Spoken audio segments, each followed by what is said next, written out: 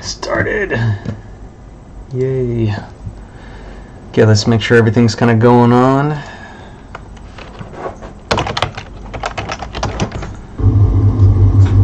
Okay. Looks like YouTube's starting up. Let's see. Twitch. I have to watch a little commercial. Kind of do it. Let's see. And I'm not too sure on Facebook quite yet if it's starting. Wait for a few people to do it. Hey Pablo, welcome. You're the first. So I'm not seeing any.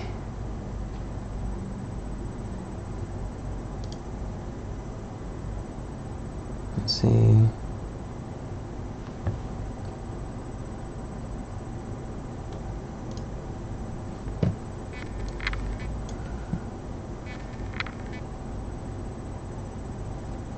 Okay. Greetings, hopefully you guys can see me. Okay, there it goes. For a second there, it just was not showing me updates. How's it going? Zambiglione. It's a hard name. Hopefully you guys can hear me pretty well. Let me double check.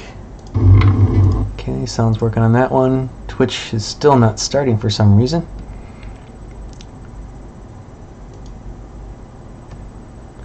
Let's refresh it, make sure it's kind of going. Now I gotta watch a commercial. So, how's Zerfa? How's it going? Thank you guys for joining today. We're gonna let some people join in before I kind of get going. Make sure everything's working fairly well. Audio is good and clear. Thank you for that.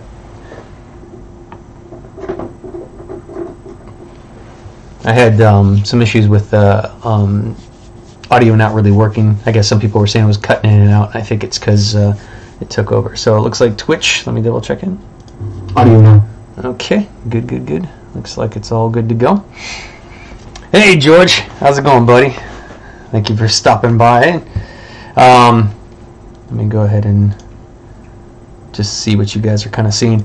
Today is going to be episode 18. Can't believe I've already done 18 of these guys. I appreciate everybody kind of sticking in with them. It's until we get some more people popping in. I'm just going to go through the normal stuff. My name is Briley. You can find my work at www.bbriley.com.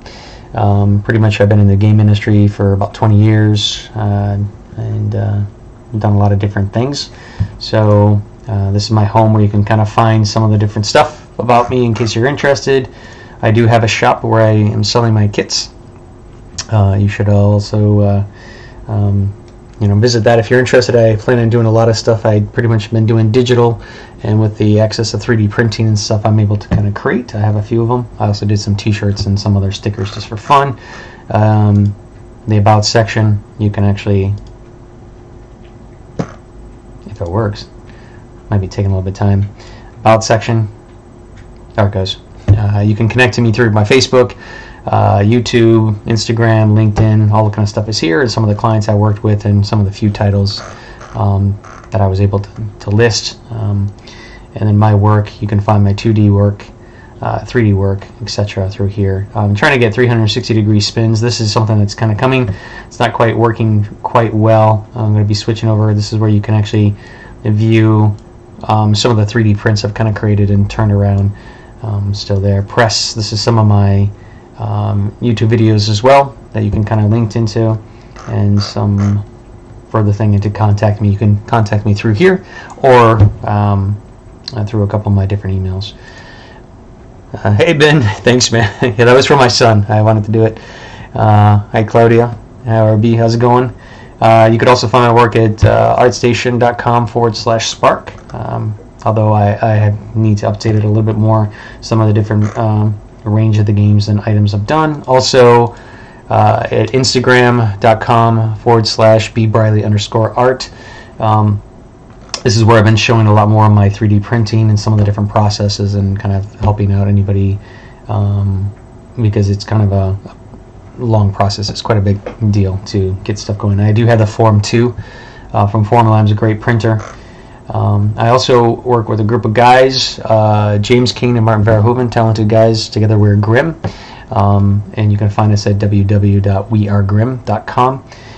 This is where we kind of got together with our different stuff and different kits. Like this is a kit from James Kane, this is Martin Verhoeven's, so on. And you can read more about us. Also link to our Instagram and our shop. So sorry for the shameless plug as people kind of pull in. I'm just going to kind of go through. And these are some of the different kits that we have available. We do have some more coming, so the next one hopefully I should be able to kind of show you guys. And then our work is going to be just the combined work from all of us, and press. Some of the different titles, some of the different stuff, we got to kind of clean that up.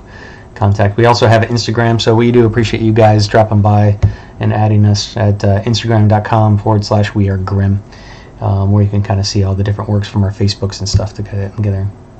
Hey Vig, how's it going, man? Good to see you. Hey, what's up, Side Effects and Mosin? How's it going?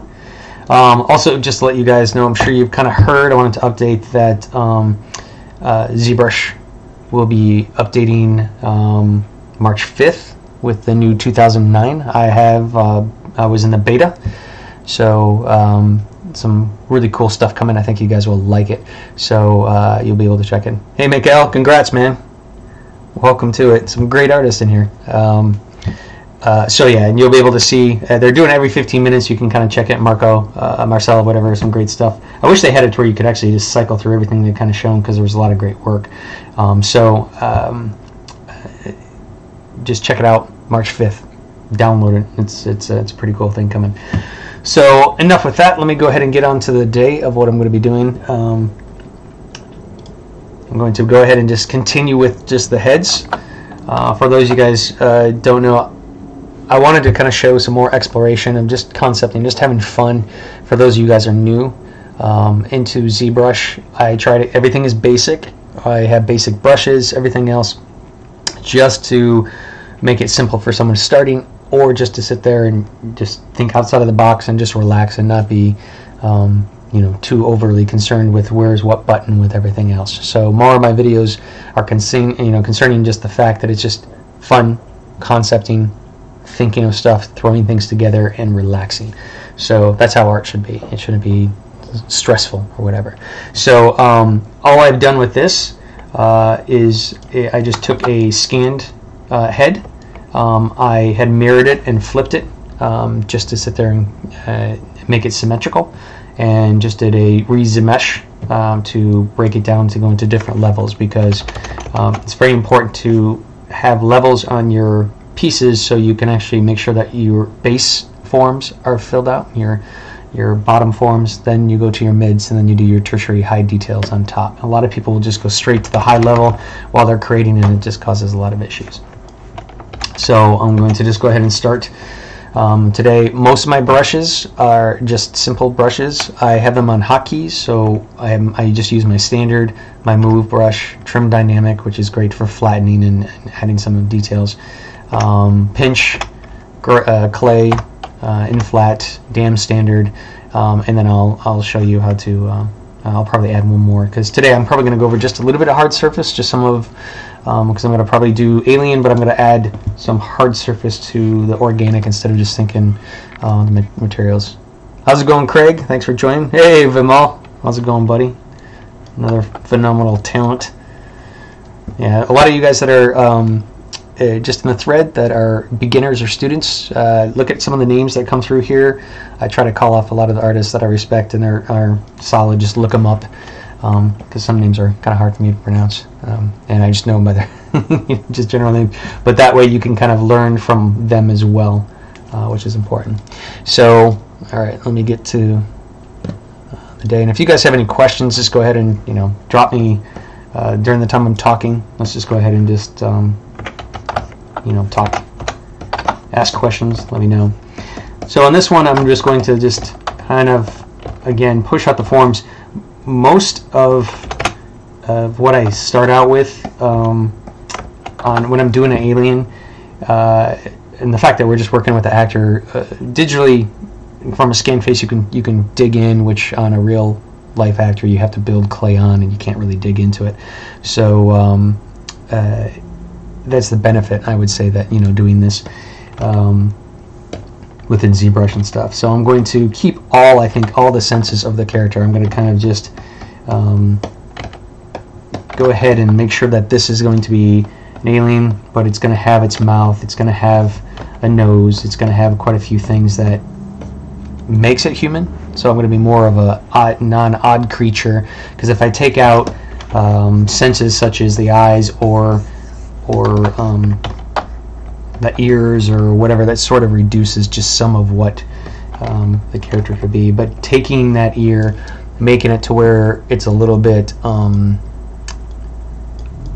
it looks like an ear, but it might kind of have like a little bit of odd shapes to it or a different type of flow, that's going to change that character. Or taking the jawline and kind of change it, and it's going to, you know, do that as well. Let me go ahead and take it off the frame. By the way, this right here, the draw poly, that just actually shows the frame of the breakdown of what I'm doing, like as you see the quads. So this is my lowest one. So this is the quadded form, and every single layer will just add 4 to that quad. And you can just turn on the line or turn it off, or turn off the fill if you don't want the color, if you just want to see, or keep both of them on. And F, Shift F is the way to kind of do that. So good, Craig, appreciate it. Yeah, I mean, I try to keep things basic in ZBrush so you guys can just kind of slowly figure it out, and not, you know, not keep freaking out about certain things like how does this work, or where did the I mean, I've watched friends of mine and I'm like, how did they do that? Because it's like they have a hotkey or a button, and I'm just trying to figure out what exactly did they do. So that's where I like to kind of keep things so where people are watching the videos, not doing anything drastic or hiding or figuring out what's going on. So I think I'm going to give this guy like an extra nostril, like a nostril within a nostril, to give a little bit of that oddity, but he's still kind of going to be an alien. And let's bring this down. I'm going to keep the mouth, but maybe push in. And let's define that cheekbone. And by keeping it really low, I'm able to sit there and just kind of play with the shapes, seeing what I want. Probably going to raise this head up a little bit and try to think of, like, you know, my buttons are not working. Oh, and last episode I had a problem where it was like freaking out on me, and that's because right before I came on, I spilled some water on the keyboard, which, just to let you know, is not a good way to go. So that's why my stuff was kind of freaking out, because I actually wasn't not able to go underneath my computer and rip it out and in the time for the show. So all I'm doing now is just kind of using my move tool. You can actually see up in here on my brushes, as you see I'm kind of flipping around, you can see what brush I'm going with and how I'm doing it, because I'm just kind of pulling out this guy's head and neck, and I'm going to just try to get some of the shape going of what I want. I'm not going to do too much for now, because I'm going to bring in other kind of stuff. And glad to hear it, side effects. I'm happy to help out as much as possible. So when I'm looking for the shapes, I'm just going to be kind of like debating what is going to be good for the character, what can kind of showcase some of the different shapes. I want to kind of have like a lot of sweeps or motions or things that are flowing through the character. I try to create a interesting shape that I start on one. So if, like, let's say if I have the eye going here and I'm sweeping around, let's bring it up. I try to have the eye move around quite a bit within your piece, so that way it's kind of flowing. So if I'm going to do something up here, if I go up a little bit higher, so if I have the shape, I'm going to kind of flow down around, and I'm kind of trying to lead the eye. So let's say I'm going to lead the eye down here more. Let's kind of make this cavity, and so I'm kind of looking for things in shapes and flows And by using the skin or effects of the brush, the fat, all that kind of stuff, it helps you create the character. So right now, if I have this high cheekbone, goes into the side here, who's to say it's not going to have any kind of design or split?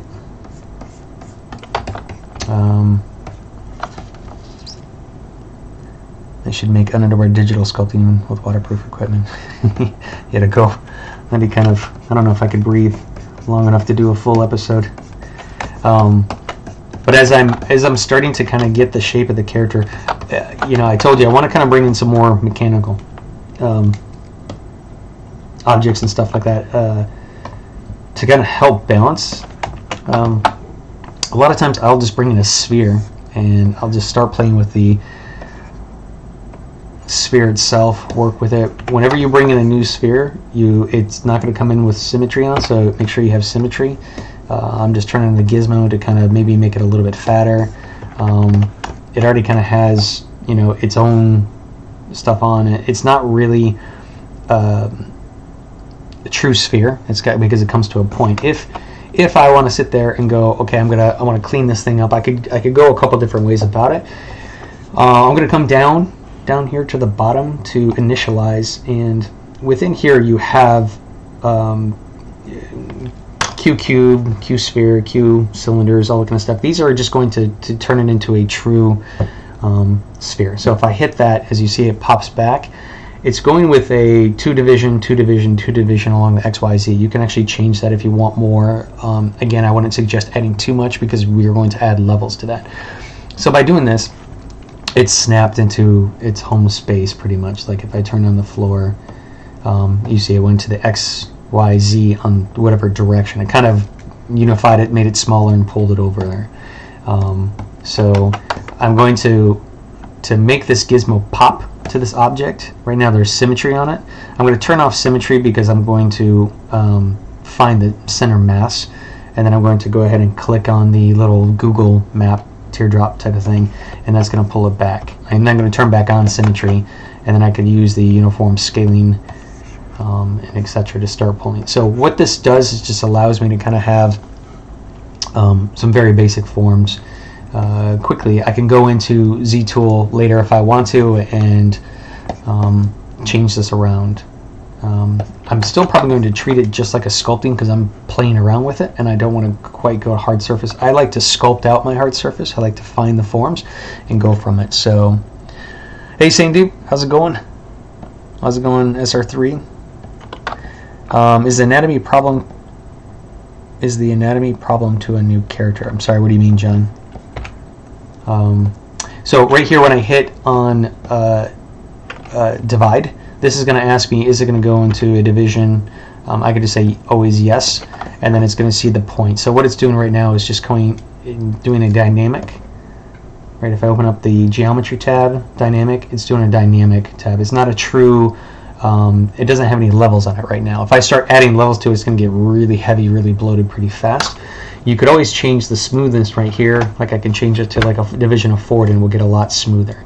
So what it's doing is just giving me all these points, and is just doing a turbo smooth, or like a smoothing group on top of it by just being very basic. So if I want to sit there and go back to a traditional move, I can still move these things to get the shape.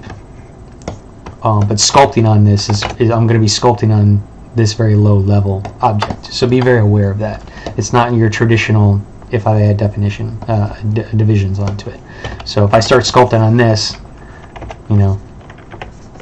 it's just going from those vertices. Even with that, it's still sculpting on that very low 26 poly mesh. Okay, so for me to sculpt on this object, I need to actually convert it into make polymesh 3D to change it to a sculpting object. If I want to sit there and still continue with this being like a very hard surface, I need to go up to a tool, hit go to your brush menu, Z, and your ZModeler brush. Okay.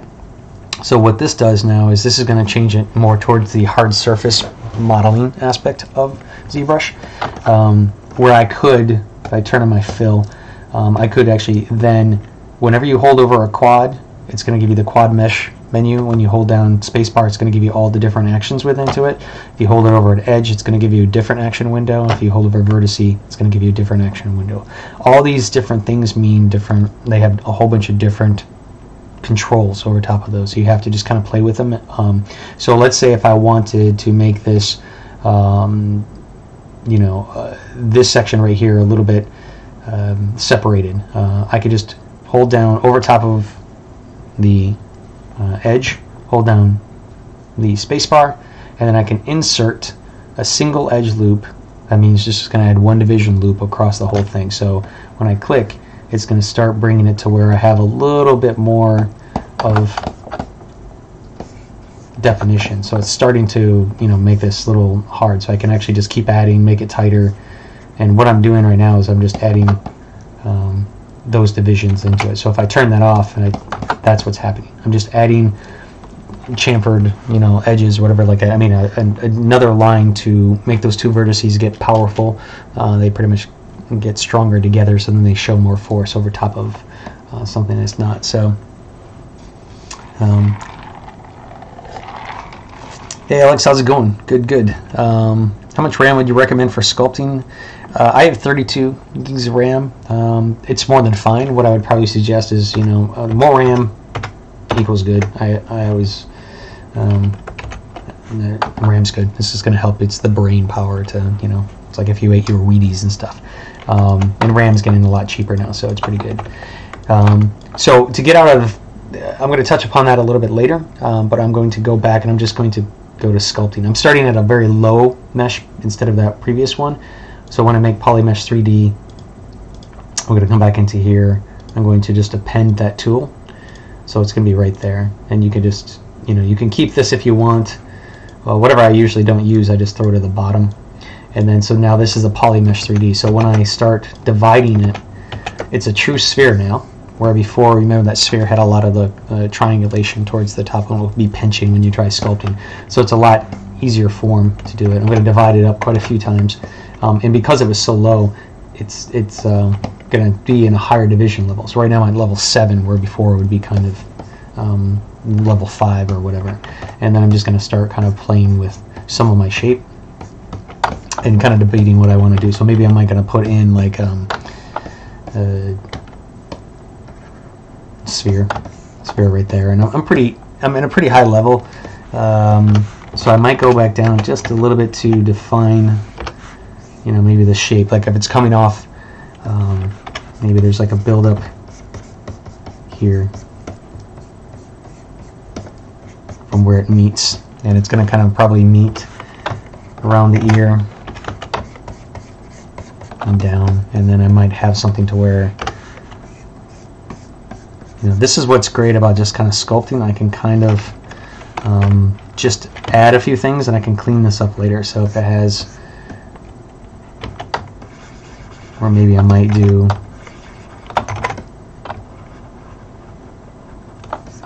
like a roundabout, and then this might be a little bit more flat. Okay. Now I have dynamic perspective on, so if you notice that's kind of like kind of wobbly. If I want to do flat, I could either do something with the divisions on here. I'm going to hold down Control and Shift, and it's going to change to this little. Right now, that's giving me the box rectangle. But if I click on this, I'm going to go down to something called Trim Curve, and that's going to change it to where I want to sit there and create a poly group along with making sure it's flat. I want to turn off my dynamics range, and I'm just going to say cut. Because this is actually at a division, when I hold down Control Shift and I drag, I would need to change the direction. The dark shadow is the direction that it's going to pull from to flat. So I'm going to try to slam everything down. It's going to give me an error, action cancel. So I'm going to go lower, just lower res, delete, and I'm going to freeze. Okay. So what it's going to do now, because it's so low, I'm going to, again, and what I'm doing is I'm letting go, Control Shift, and I'm moving. If you hold down the Alt button, you'll actually be able to kind of have a turn. If you double tap on your Alt, you'll have a strong edge or whatever you're going to hold. If I let go of Shift, I can actually move it to where it's going to move in increments of 1 instead of 5. If I hold down Shift, it's going to move. This also changes the way the action brush happens. If I hold down Shift and I let go, it's going to cut straight across and populate right down to the bottom. Okay, and if I had just hold down Control Shift and I had let go of Shift, it's going to separate into 2 different poly groups. So that's where you do the cut. So that's kind of giving you a little bit of different things. So just be aware of whatever you want. I mean, I could now use this poly group and change, make it smaller, do a couple different things based on the poly group by holding Control Shift, and then I could just let's move it to its center, and then I can make this smaller. But when I unhide, it's going to just kind of it's pulling in that top. It's still going to be flat, so you need to kind of go, all right, I'm going to mask this top, and I'm just going to pull this down. Okay, and in a way, do the same thing with that the cut. So if I wanted the poly group separated, I could do it this way as well. This is a little bit longer way to go, and I wouldn't say is successful, so I might just kind of go, oops, got to go back to that trim curve. And let's flip it around. I'm just going to flatten straight. It's kind of giving me some messed up look right here. I can clean this up later. Not really worried about it. And when I hit freeze done, it's going to kind of give me some messed up stuff because I was very low. So this is why I like to keep things kind of sculpting, because if I start trying to clean up afterwards, it's going to get kind of messed up. So I'm going to undo pretty much all that. Okay, and I'm just going to delete higher, delete lower, because I'm going to go back to just where it's flat. So now if I hold down trim curve, okay, I had those poly groups. It's going to be 2 separate, and it's a little bit more. I'm just in my sculpting. I'm just thinking how this is going to look. I'm not worried about being clean. I'm not worried about trying to do a few other things that I'm not quite ready to jump into. So so I'm just going to kind of sculpt. So now that I have this here, I'm going to bring in another shape, just another sphere. And this one I'm not going to go through that process. I'm just going to do sculpting. Oops. So like, let's say I'm going to have like an egg part that's going to kind of intermix, but I want to bring it forward, and then this might have like a little bit of shape here, and it kind of interacts with this object. So I'm kind of trying to just figure out these shapes. Okay. And we can make it like a little bit more of a hard surface, a little bit of a clean robotic shape. Right now I'm just trying to design. So on this one right here, I might have to kind of split the flesh a little bit more now that I have that. Let's make it kind of wrap around. I might kind of just decide that this is a little bit more fleshy. I'm going to use the in-flap brush to kind of give some weight to this piece.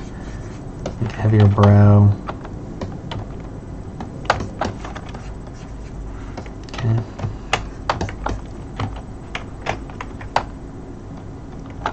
Let's weighten those up.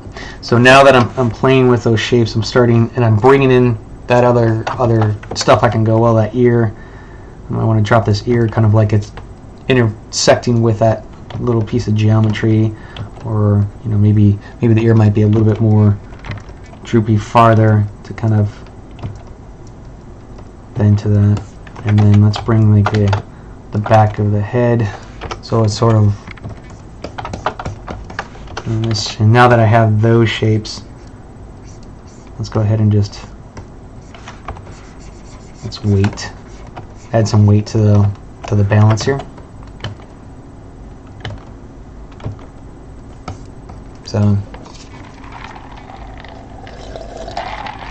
how often do you control poly count and what the number is safe? I'm not really concerned about poly count at the moment. Just kind of trying to find the shapes and see what I need to do for the character. It kind of if it gets too heavy to where you know, because Adrian was asking me about RAM. If it's where your computer starts to chug, you're starting to have problems with certain things, that's where you need to kind of probably be concerned about poly count or too much divisions on your stuff. I mean, right now I don't have that many divisions. I'm still underneath a mill on this object. So let me go ahead and append in another sphere because I want to start working on the eyes. A lot of times when I create, I'd like to take a look at the eyes, make sure that because the eyes are going to define the character. Happy, sad, mad, glad. And it's just going to kind of give me some ideas. Okay, what I did, I'm sorry I did that pretty quickly. I just went to the Z plugin down to Subtool Master, and then when that clicks it on, when you do that, it brings up a different type of box like mirror, merge, all that kind of stuff, and a few different things. I use this for mirror. There's also another plugin that you can kind of get. It's whatever you're comfortable with. And again, remember, it doesn't have symmetry on, so now I'm pulling in my symmetry to kind of deal with this, and I want to kind of start detailing out this eye. I'm going to make it probably a little bit puffy, and let's define out this eye a little bit more. Hey Juan, how's it going, man? Thanks for joining. I actually just sit there, yeah, side effects on support edge when we were talking about hard surface. I use clay. I mean, some people use the clay tubes. It depends on whatever you feel comfortable with, to be quite honest. I mean, they all do great. Clay just has, you know, no alphas, and you can always just add your own alphas to the clay brush. So it just depends on what you think is pretty well. So I'm going to kind of make this guy a little bit more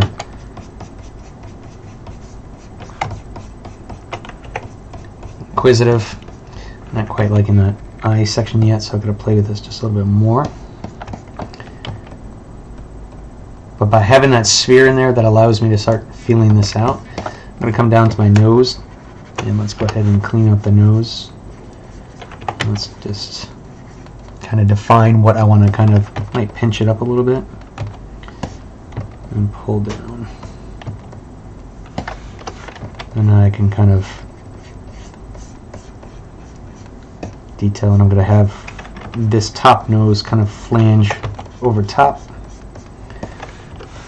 Okay. And I might kind of just separate this nose and lead down into. Now, whenever you try to do something down the center line, sometimes it pulls a little bit further apart than you want. It's kind of hard to hit it. That's why I use the pinch tool to kind of come back and kind of define out some of what I want for that. Okay. And by having that scan data, I'm kind of using what that actor had with some of the definition of his mouth, but I'm going to just change a few things, start adding some of my old folds and pulls, and he kind of had like a little round to the lip, so I'm going to use some damn standard with some in flat in there to kind of beef it up. I'm going to go down a little bit lower my levels, so I'm not dealing with the tertiary details, because I need to build the forms. So right now I'm just kind of looking for the forms. Let's build this lip over here. Okay. And let's puff up his lips a little bit. Come out.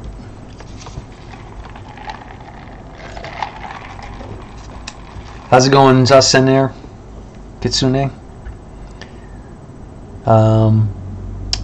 And the standard brush, in which circumstances would you use it? Folding's general shape. Adrian, I'm kind of all over the place. I mean, the standard, it gives me a nice, you know, general flow. It's not giving me any kind of weight. You can actually go into your brushes and add gravities and do a whole bunch of stuff you want. I have a tendency to just use my pull brush, you know what I mean, my move brush, to kind of give me any kind of gravity as I'm looking for it. But my standards I kind of like pop out.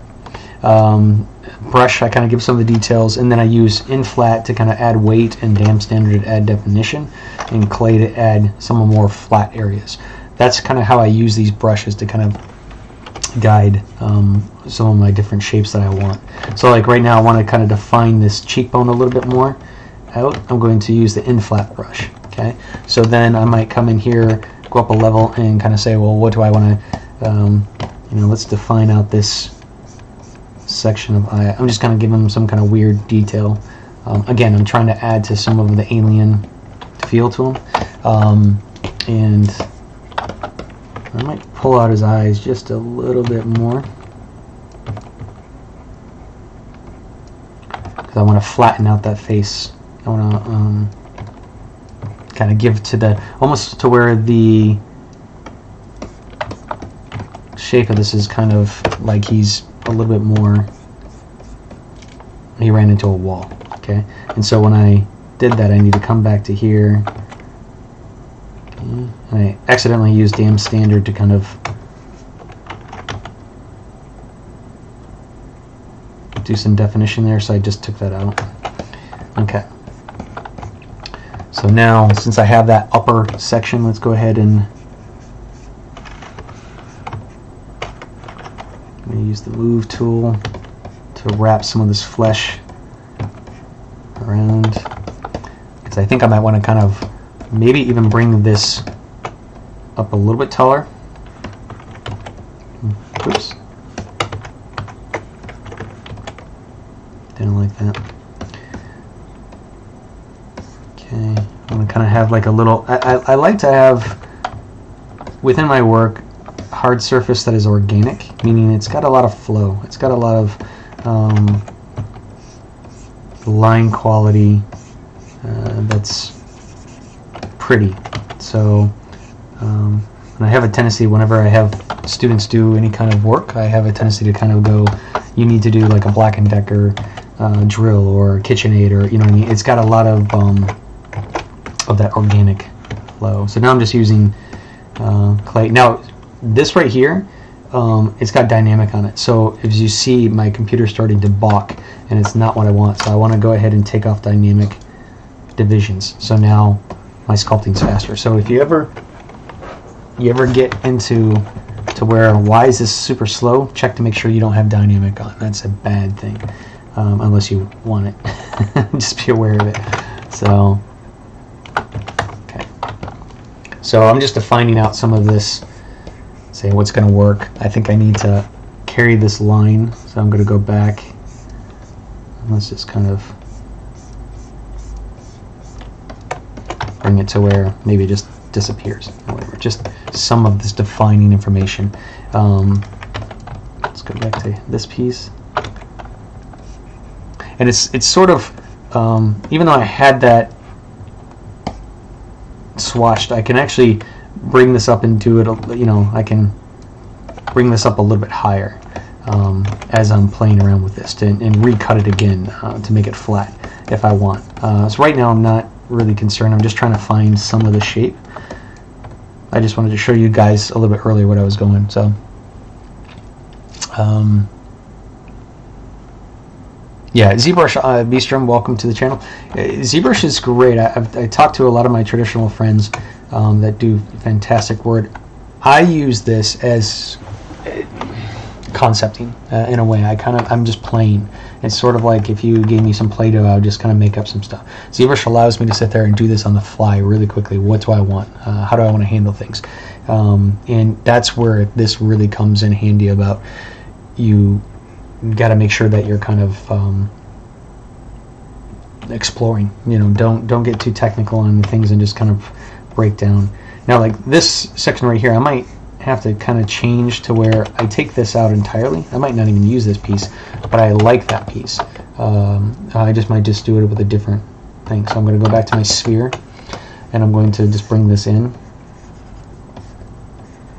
So maybe you just have like 3 different sections. Again, I kind of squatted it, and I'm going to use my move tool, and I'm just going to kind of pull and bring this guy in as a separate shape entirely. Okay.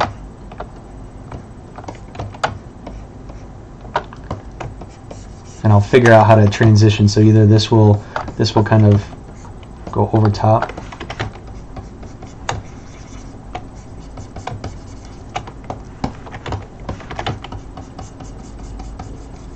so all I'm doing is just kind of ghosting some of that shape that I did before, kind of following it a little bit while I'm playing, and then that way I can go into here and then just kind of wipe this out. Or at this point in time, I can sit there and say, you know what, I want this to be kind of sharp, okay, and it has all this information. This is again where it's got dynamic on it. I'm going to turn that off. I'm going to divide it up a little bit to give some of the information. Apparently not a mill, I don't need this. I'm going to delete the lower, I'm going to go back to that curve brush, and I'm going to start to where I want it to kind of go flat here, and I'm going to hit Alt to start to get that little flow. I'm going to hit Alt again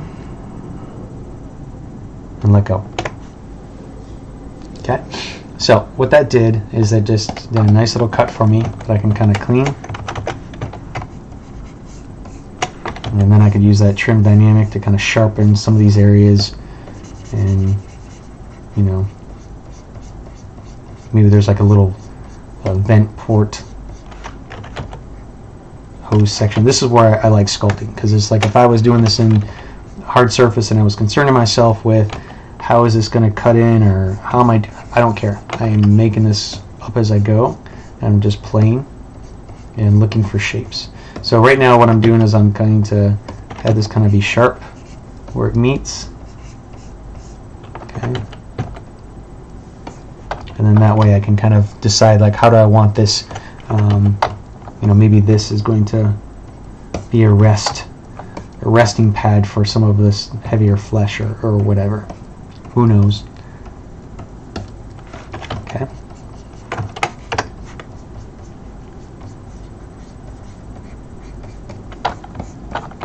Okay. Let's bring in this cheekbone a little bit. Okay, let's go back to defining the eyes. I want to puff them up a little bit. I don't like the fact that they're really kind of barely there. So I almost want him kind of squinting, like he's kind of got some heavy weight.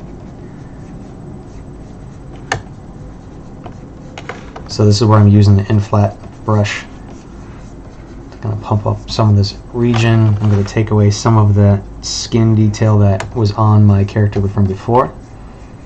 Let's give him a little bit more of leading your eyes up and around. And let's add some definition of skin where it kind of meets, almost kind of like there's two layers. Okay. So I'm not quite into the high level tertiary detail. I'm just kind of starting to kind of figure out some of the flow by the eyes and what I want. And I'm going to carry this up a little bit more to where it's a little bit puffy. Okay. Sorry, I'm losing you guys on some of this stuff.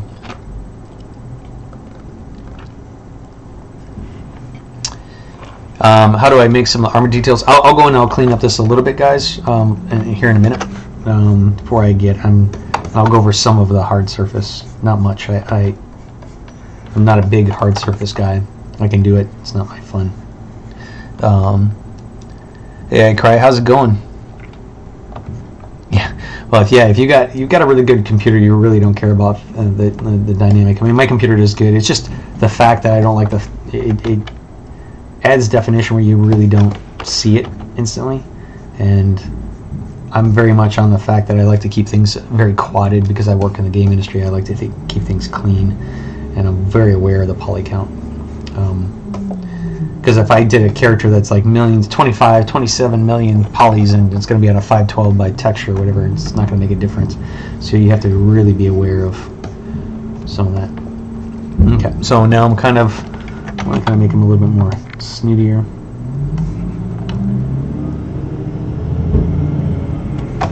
Maybe he's been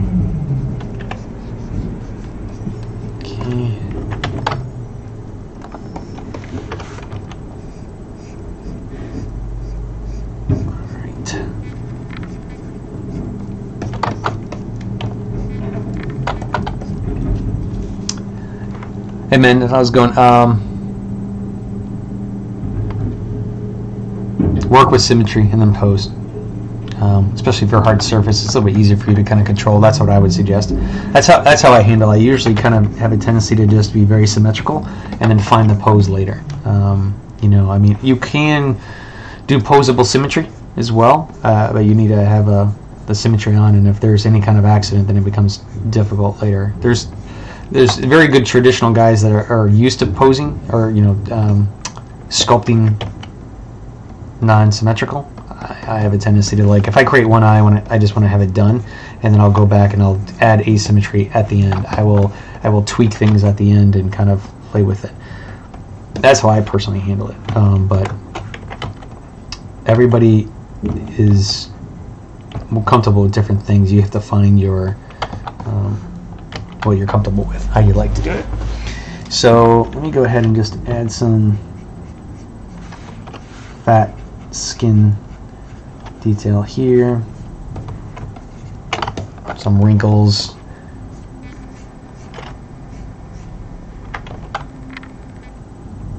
change the spacing. Now I'm going up to the higher levels. As you can see, some of that detail, and I have a lot of the skin still from the scan. I'm gonna do some alpha details off of that later and pick. But now that I'm kind of going through, I'm going to start kind of changing the mouth, how I want to kind of add some of those details. I want to kind of emphasize some of this pocket change, and definitely get into the weight of the eye. So the eye, I think the fact that it's just not, I want to make it heavier, so I'm going to kind of add some more weight to that upper eyelid, and kind of almost kind of separates the two pieces, but are connected in kind of a way. So like this shape is kind of connected to this shape. And then let's add a little bit more weight to the bottom and define the eyelid. So if I'm going to be defining this, so right now I'm at 3 million, and that's because the geometry is kind of all messed up. It's not as clean as I would like, but sometimes when I ZBrush and do a couple different things, it gets kind of messy. So, sorry, we got trash. It was a little bit late today, so, okay.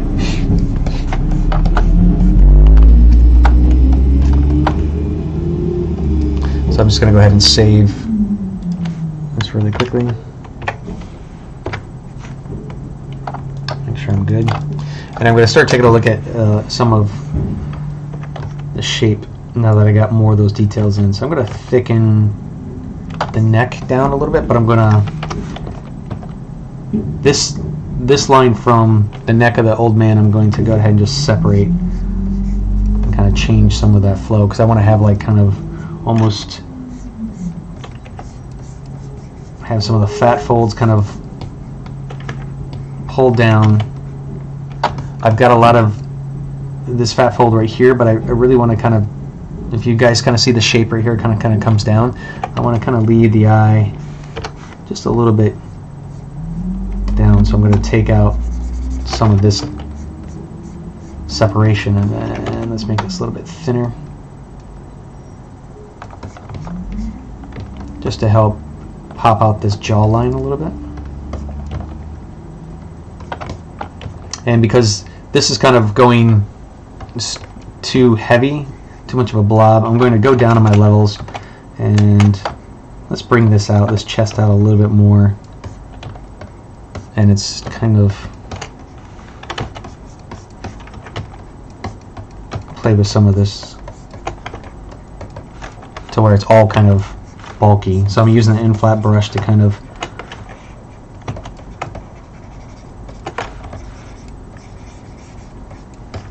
help some of that blend in. Okay. And when I go up in levels, I'm going to have to probably wipe out some of that and rework it. That's fine.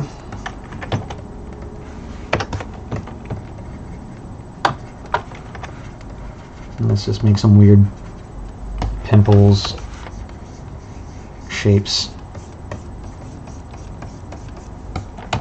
as I go up.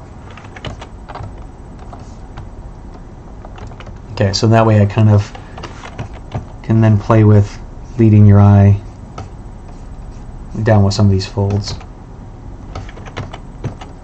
Okay. Kind of add some weight to his front collar to balance his head. Okay. I'm going to turn back on my dynamic, and 50 is fine. Let's separate some of this. Give a little bit more weight.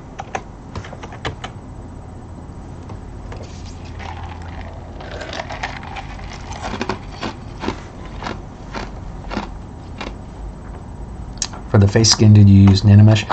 The faces started from a scan of a older man that I've used for a few of them, because a lot of people have a tendency to been just using the scan data and they just kind of barely do anything to it and call it their own. So I was trying to show how you can create something from something entirely that's not, you know, not human, from a human. You can do quite a few different things that just kind of adds to your design.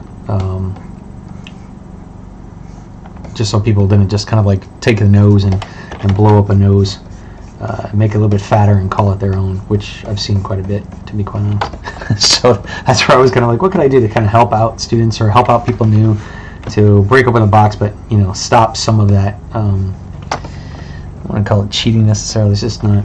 It's not a good way to go. You know, you don't really learn anything from barely doing anything. So. Okay, so let's tighten this. So this guy, I think I'm gonna go back to here, make this a little bit tighter, and pull this in.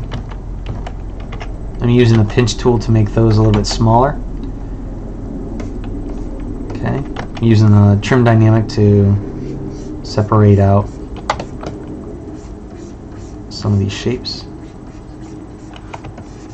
And then go down the level if you need to smooth out things, okay? Alright, so on this piece that I was kind of starting to work on, I need to define that a little bit more. So this is where let's divide it up a little bit. Let's bring in some more of shapes to kind of help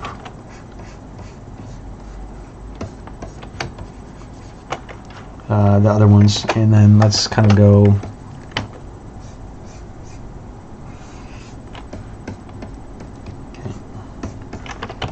So what I'm doing is I'm just trying to, I don't know, he's wearing some kind of weird, someone brought up Battle Angel Alita, so maybe this is a racing helmet, so he's in there with her.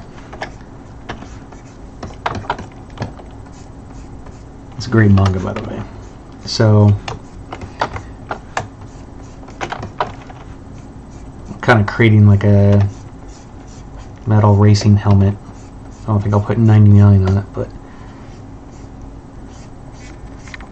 let's define this out. So if I was going to, let's make it a little bit more aerodynamic.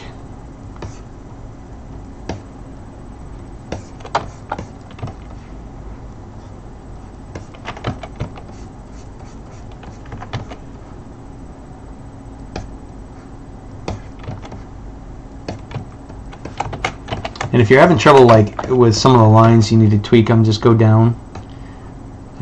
It takes a lot longer to sit there and try to do a lot of those details in the higher res section of it. So,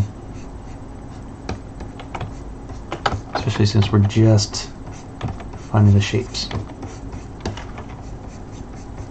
Okay.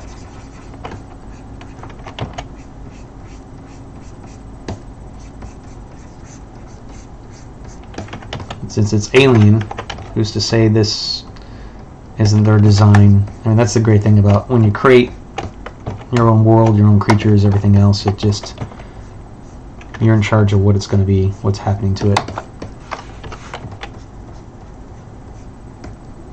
So I'm just going to kind of make some kind of weird looking screw thing.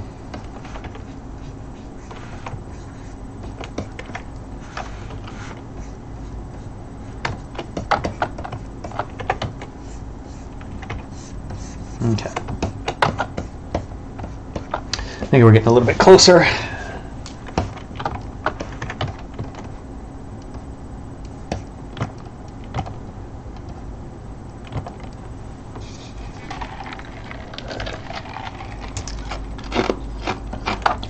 Here we go.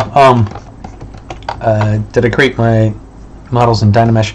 I started from the scan. I've kind of reworked it, but a lot of what I do is I'll just take Z-spheres and play, and I'm just tossing in stuff, and then once I get the design that I like, I'll kind of tweak them further.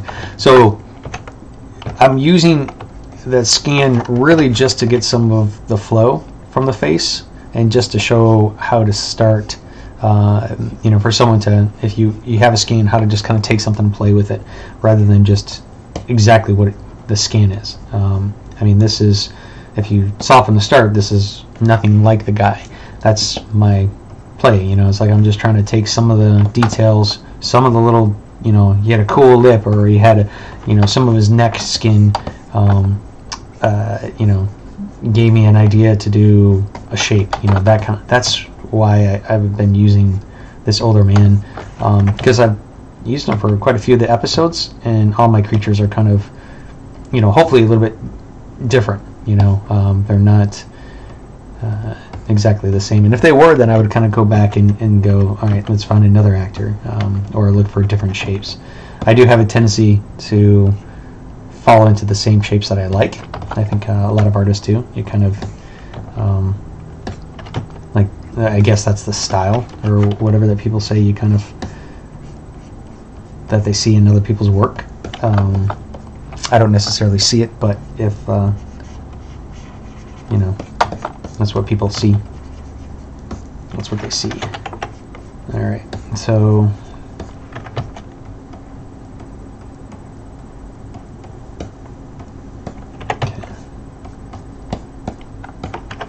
alright, getting close to going to PolyPainting and I mean alphas, and tweaking up that little section. So if I'm happy with this, and let me go down, and I'm just going to wipe out some of that skin direction changes from that earlier, you know, creature kind of stuff.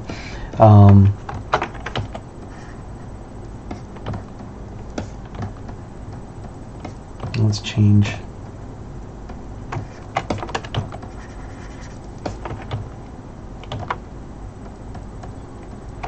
Okay.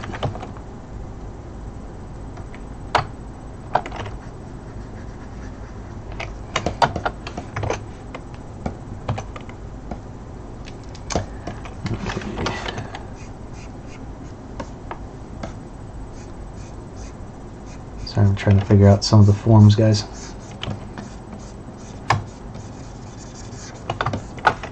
I'm using the pinch to kind of tighten.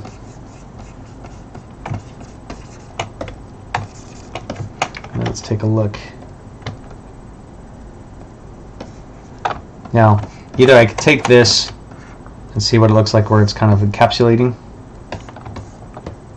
which I kind of like, or, you know, I could actually just take this and throw it over top and define it, which looks cool too. I mean, that's the thing, is that's a great thing when you have a couple different pieces and you're kit bashing them together.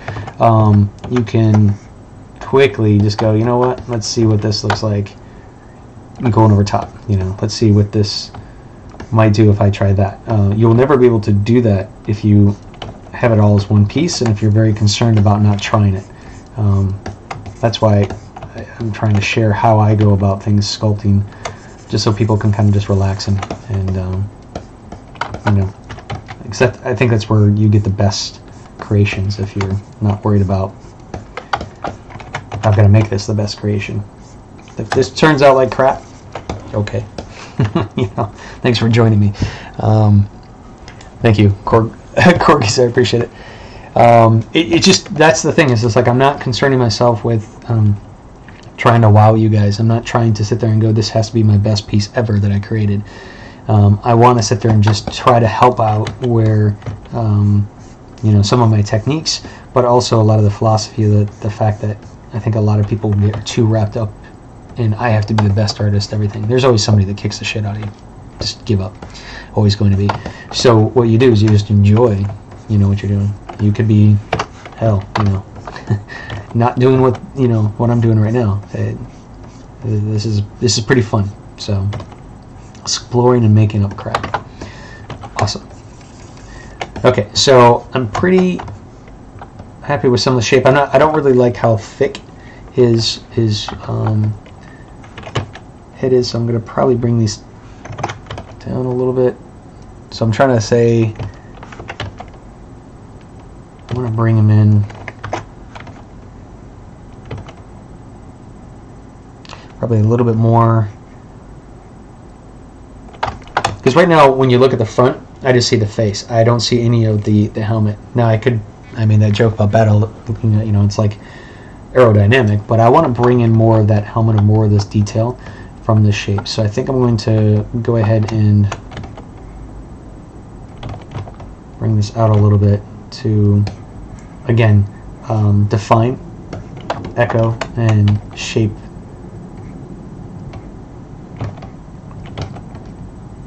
this. So it's almost kind of like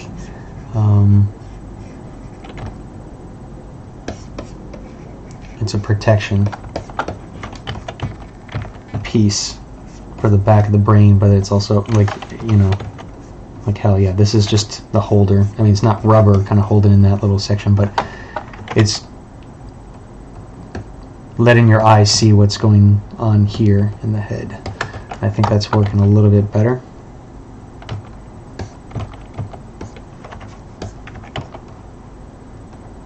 And then I'm going to probably carry this shape. Now the only thing that's kind of hard is when you have two shapes that are separate, to make them kind of like match up, you know what I mean? I don't necessarily want to have this piece be exactly to that piece and match necessarily, you know.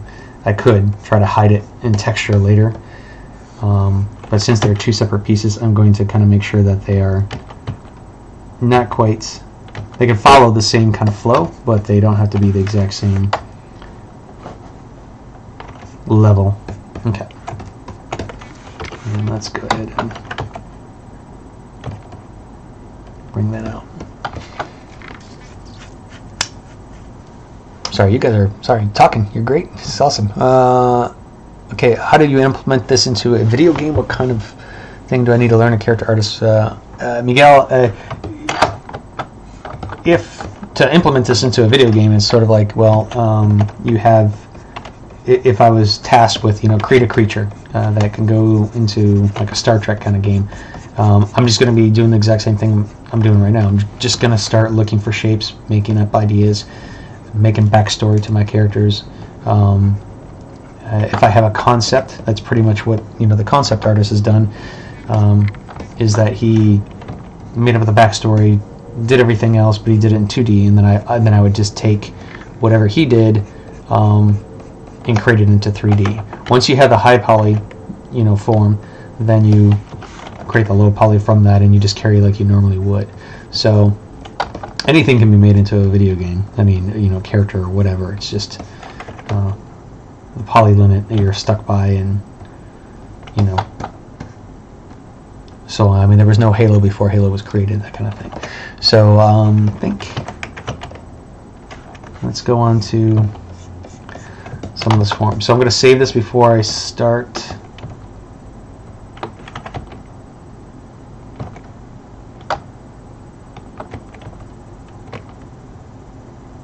And texture is going to really help the look of the character.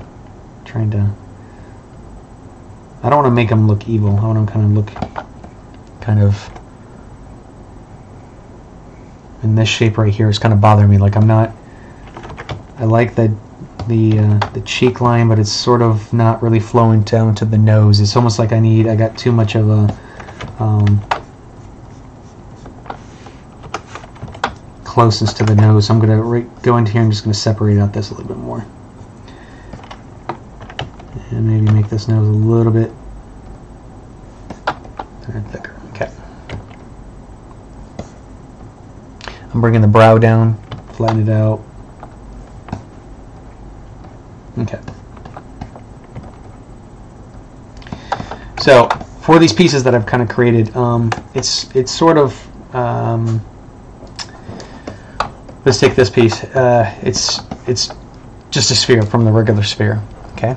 I want to sit there and kind of clean this up to put into more detail when it's 130,000. Let's go ahead and go up to the tool and clone, just to kind of give it a breath of fresh air. And I'm going to just go ahead and say duplicate for the moment.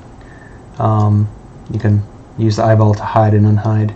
I'm going to just go down to lower res and delete the higher and delete the lower. And I'm going to go to ZBrush, and I'm going to just go down to 1. Actually, let's even do lower. Let's try like 0.5, because it should be able to, oops, 0.5. Okay. And there's no groups on this, meaning there's no poly groups. Now if I said I wanted to make this separated a little bit, like if I want this as a separate group, I could do it this way. I can go and mask out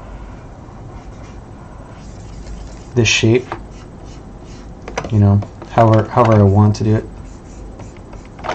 And then I could just go down to poly groups and say group masked. Okay. Now this is pretty low, so as you can kind of see, it's going to be kind of nasty. Okay. Before you do that on the masking, you can come up here and say sharpen mask and try to get it, but there's not a lot of definition, so I'm not really concerned about that right now. So let me unmask it. I'm just going to just say ZBrush, and it's going to take that information and it's just going to clean it up. Okay, there's some pinching here, but as long as that's a quad, that's fine. And then I'm going to go turn back on the original, make sure it's kind of as high as it can be. It's 0.5 mil, and let's just go ahead and project some of those details back as I go up. Okay, and just hit solo to make sure it kind of picks it up. That way I now can come in here and it's a little bit easier for me to kind of clean up, go down the levels, and do a few different type of things. And then once I have that, I'm just going to go back over to my original piece and hit insert, and then just bring that new piece in. You can tell by the different poly limits. So this is a lot cleaner. So there's that way to do that. Okay. So now that I have that little piece, it's all cleaned up. That's from the sculpt. Okay. If I want to sit there and say I want to create geometry, let's give this guy just like a little bit more of a bottom cheek. Okay, and let's say he wanted to have some fins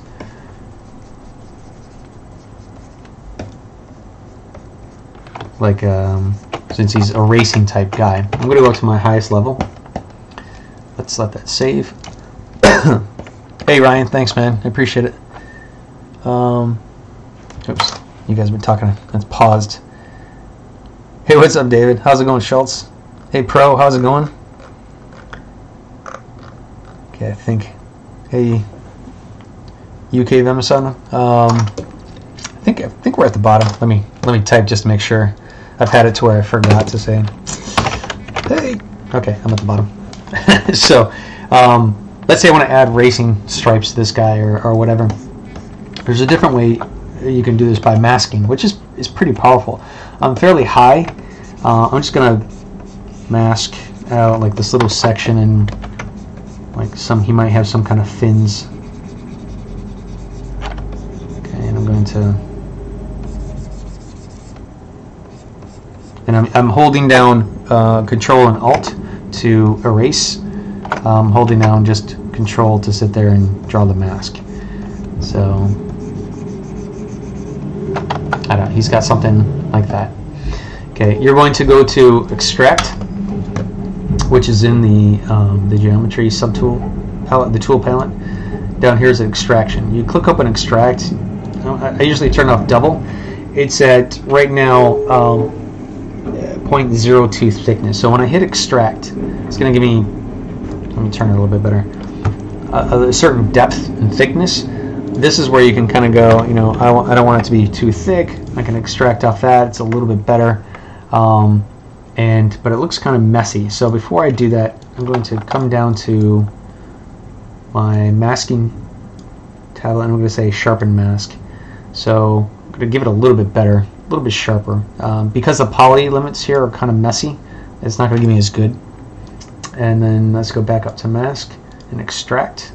And I'm going to say accept. Now, it's going to give you the new extraction off of that and give you a little mask. If I look at the line fill, you should be able to see a poly group, and a poly group if it's done it right. It's kind of messy right now. I'm not really worried about that at the moment.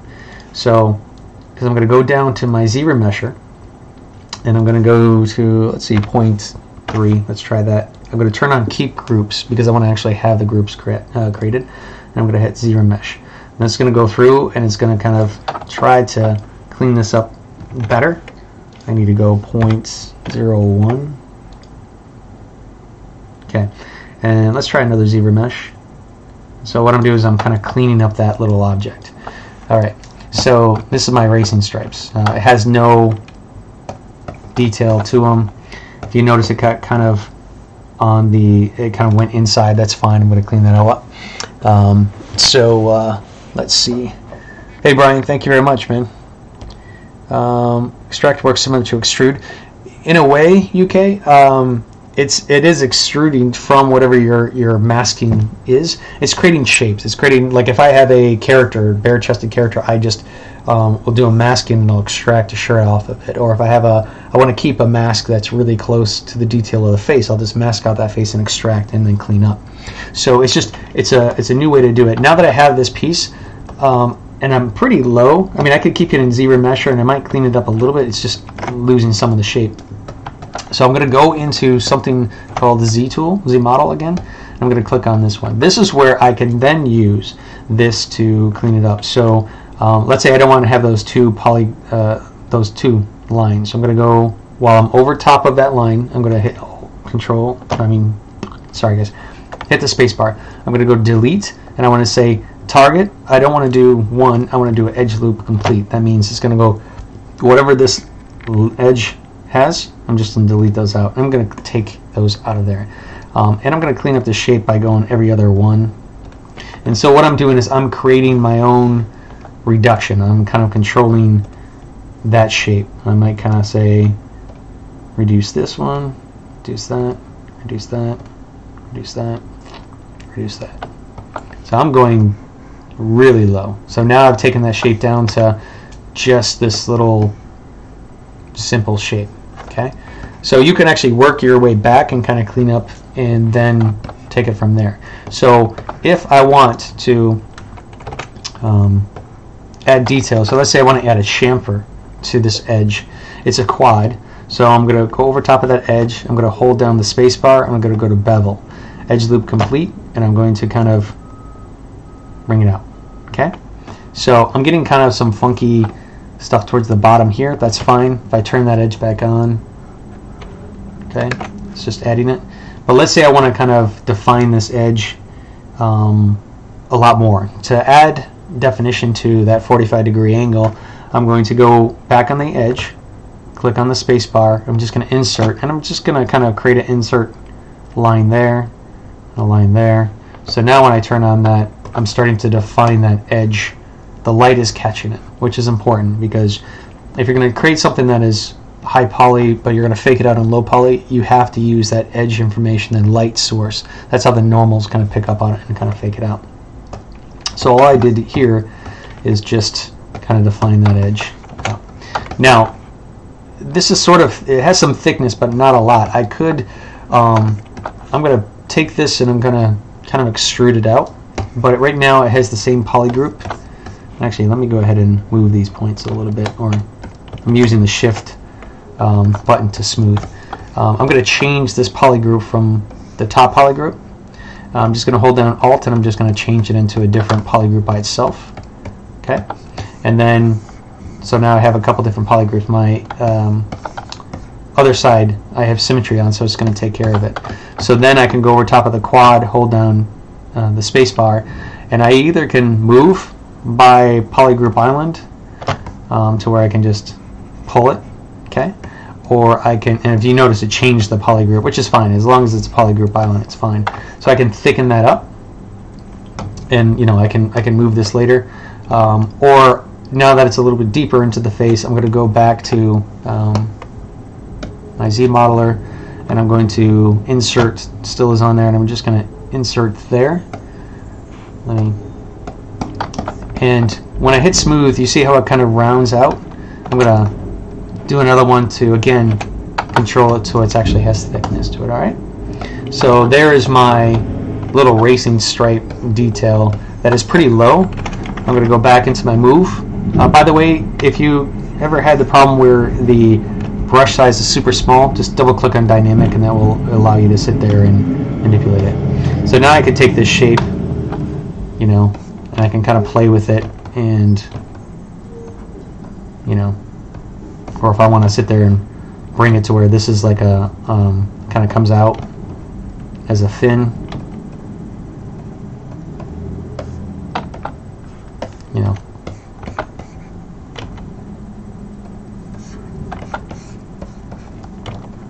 Kind of buries into the skin. So now I'm just kind of creating some racing detail. Now, I don't know if I like that. I don't know. I just wanted to show you, just like based on the extrusion. You know, it's just a quick way to go. Yay! Like, do I want to sit there and see if this guy has any antennas? Now I could go to extraction. I could also go into you know, my snake hook brush and go antennas. Sure, yes, no, maybe so. But what I could do is easily just do the extraction off that piece. You can even say a little bit, you know, let's just go to 1. So it's really, okay, I have to clear that previous one. So let's say if I want to do antennas right here. Extract, that's a little bit too much. 0.4. Oops.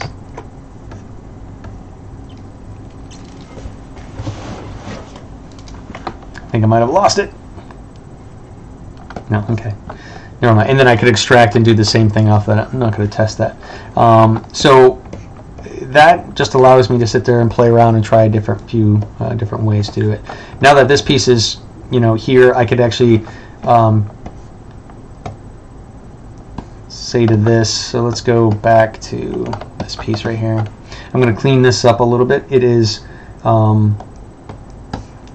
still has that poly frame like so. So I could actually just polish by, if you go to deformation, you can polish by features. Okay, you can use this to polish by groups if you want it to be tightened. As you can see, it kind of gets a little bit hard there. I could hide this and then flatten this out, you know, based on that. Of course, it's going to be kind of messy, but that poly group is right there. So if I hide this again, you know, you can do tricks like that. It's kind of messy. What I would probably rather do is just, without my dynamic perspective on, I'm going to go ahead and do the trim curve again. And again, whatever the shadow line is on, that's the one it kind of is going to cut to. If I want to cut evenly, I'm going to do like so. And playing with the shapes. So this is how you can clean up and make things really sharp. And if I want to clean this up, I can. Let's see, if I want to make this area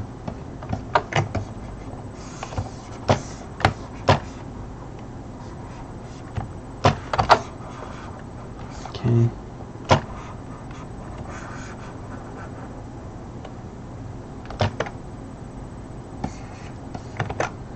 Oops.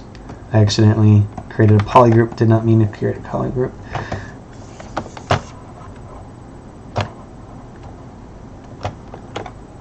So if I want to sharpen up a few of those, this one right here, because it is, as you see, on that one side it didn't work. If symmetry's on a different direction, it's not going to capture. So I can go like this on this side, and it's not going to capture that side.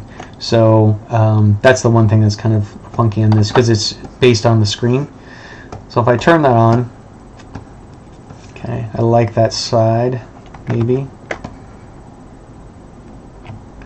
So if you ever kind of like decide that you want to do one side or another, this side's working, that side's not, you could always just turn off symmetry, make sure it's going straight, masking out that one side, and we're going to go up to here to mesh topology, mirror and weld, and it's going to take whatever that one piece and do it. Okay. Now if you're like, I like this side but not that side, mirror and weld, notice how it's still getting on this side. So what you have to do is you have to kind of flip. You can try using Subtool Master, and you can just say mirror, or you can I don't have it on this one. Let me go ahead. You could just Subtool Master, let me see, mirror, let's just append as a different tool. So that way when you go to here, this side is good, that side, and I just delete out that one side. So then that way I go, I want this side. You can just go to modify topology, mirror and weld, and there you go. Then you can kind of slowly clean up just like I was showing you before. Any questions on that so far, guys?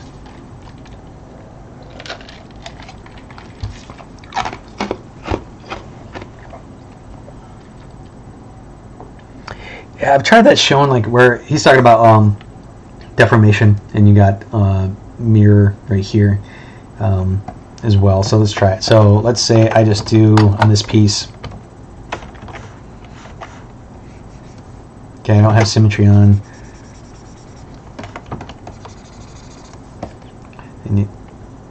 I thought I turned symmetry on. Okay, symmetry's off. Okay, and let's just say I concentrate on. I accidentally hit the marker up there, buddy, guys. So, all right. So I just sharpened up that one side. He's just saying mirror, multiple subdivision levels. I can freeze as well for the mirror if I want to go through that, or I just collapse whatever levels I have on this stuff and try it again. So it really, I mean, there's a couple different ways to go about these things. I'm fine with that. So let's get on to sculpting. You know what? Okay, these eyes just look a little bit, I need more puffy. So I'm going to go back down. I'm going to mask out.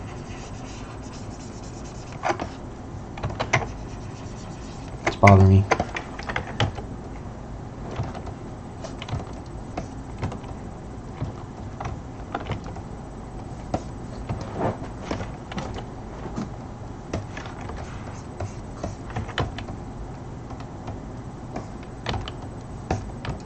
I think I just need to kind of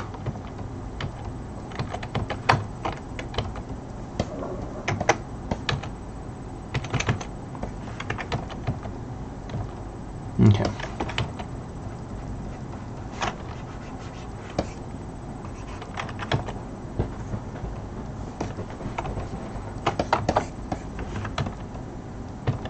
Okay, feels a little bit better.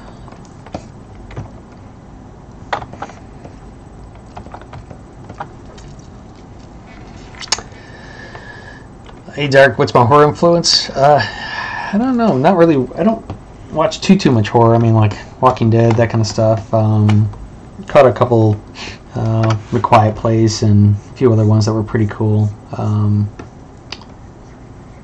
don't watch a lot of anime, that kind of sort of thing. Off the top of that, I can't even think of sorry, I wish I could say. I mean, I guess I'm more influenced by a lot of the artists that actually, you know, created a lot of the horror stuff. Or nature itself is pretty horrific. So I'm gonna play with this one. Can you go into more detail about inserting edges and to catch the light correctly? Jacob, what I'm talking about is like on something like this, when you have a defining shape. So let's say, let me turn off my dynamic subdivision. I'm just going to go ahead and delete the lower, and I'm going to, okay.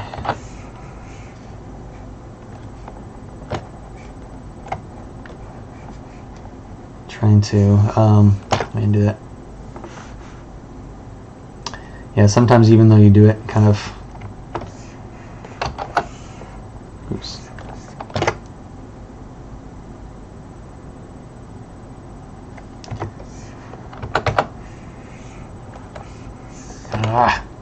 I hit double tap.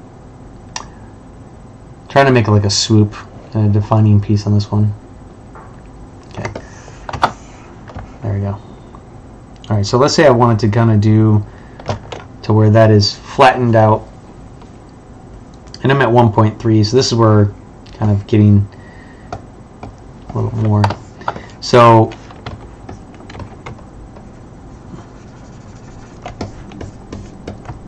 and since this should,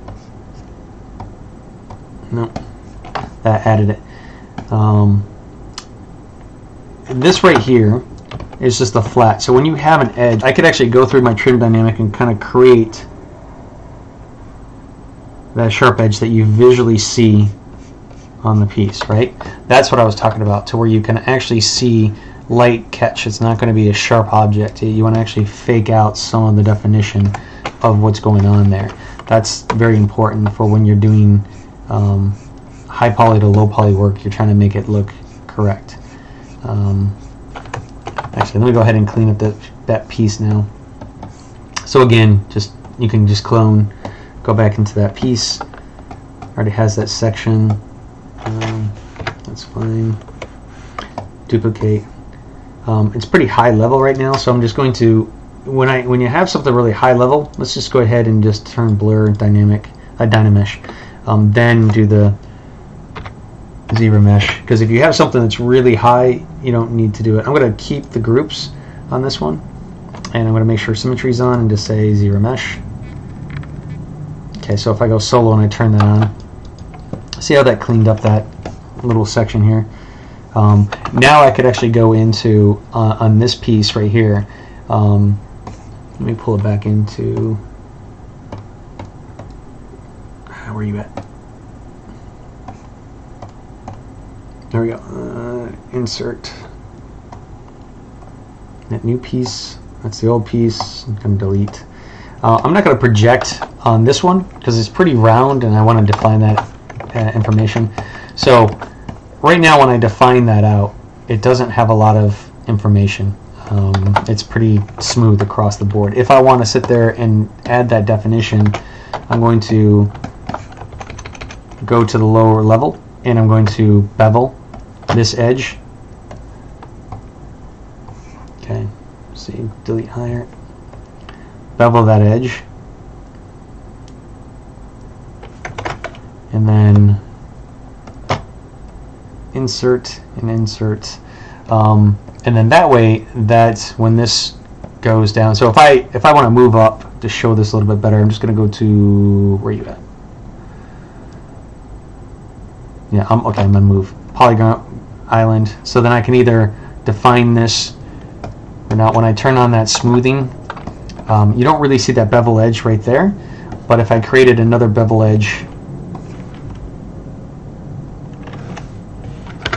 here, it's catching some light but not enough. So if I bevel this one, and then let me go ahead and just insert some definition around that bevel and turn that light on, you're going to catch that edge a lot more. That's what I'm talking about. It's pretty important for you to see what's going on. It's just now this little bevel edge I want to bring out a little bit more, so I'm going to move that poly group down. Let's see.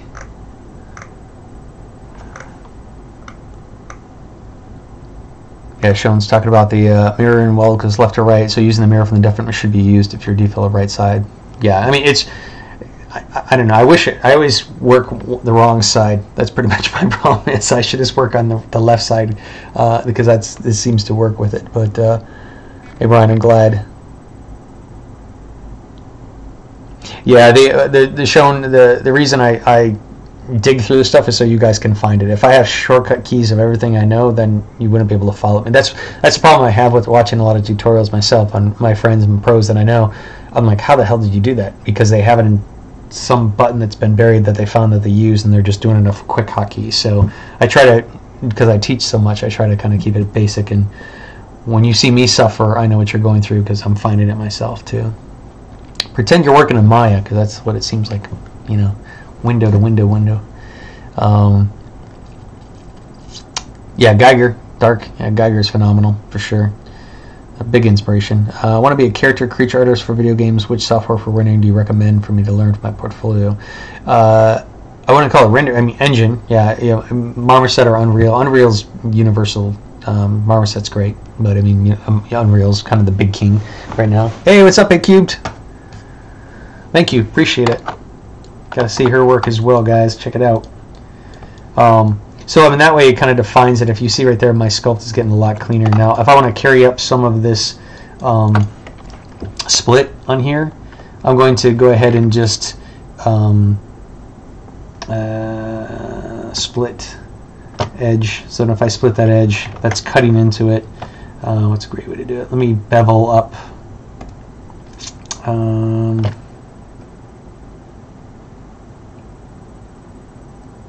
So if I want to have a straight line go down the line, I'm just going to bevel. Then I can use the extrude.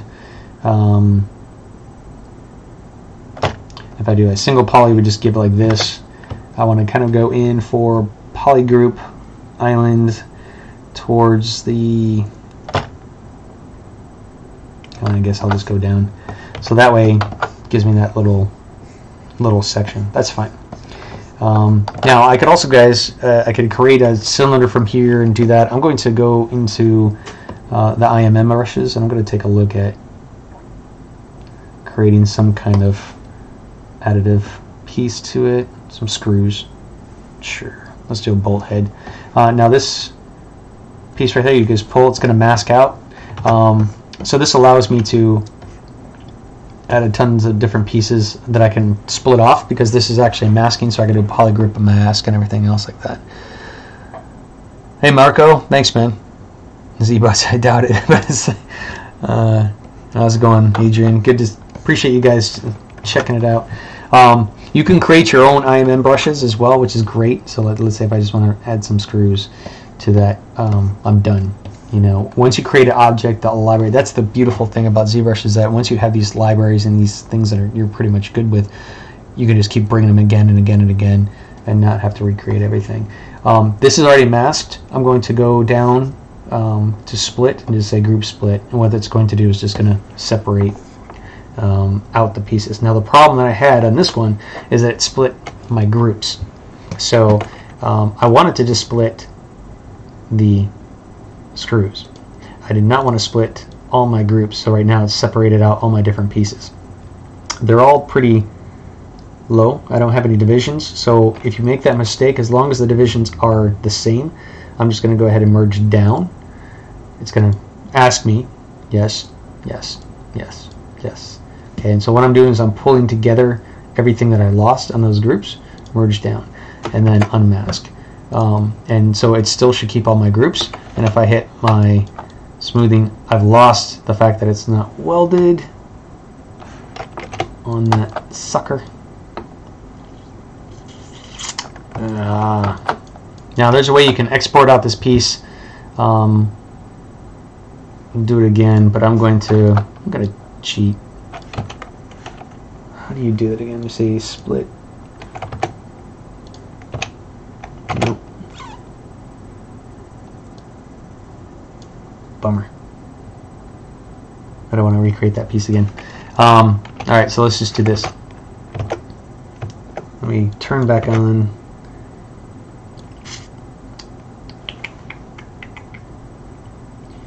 I'm trying to think, guys. There's so many ways to do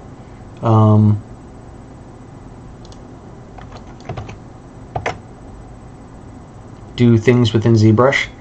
Okay, I'm going to clone. Let's go to this piece by itself. I'm just going to go ahead and Dynamesh this sucker. See if I can work it this way. Okay. And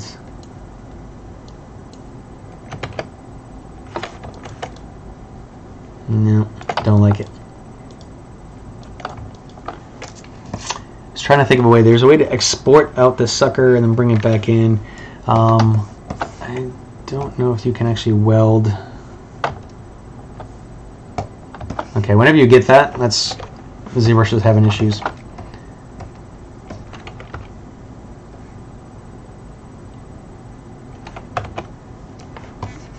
Let me see if I can do weld geometry.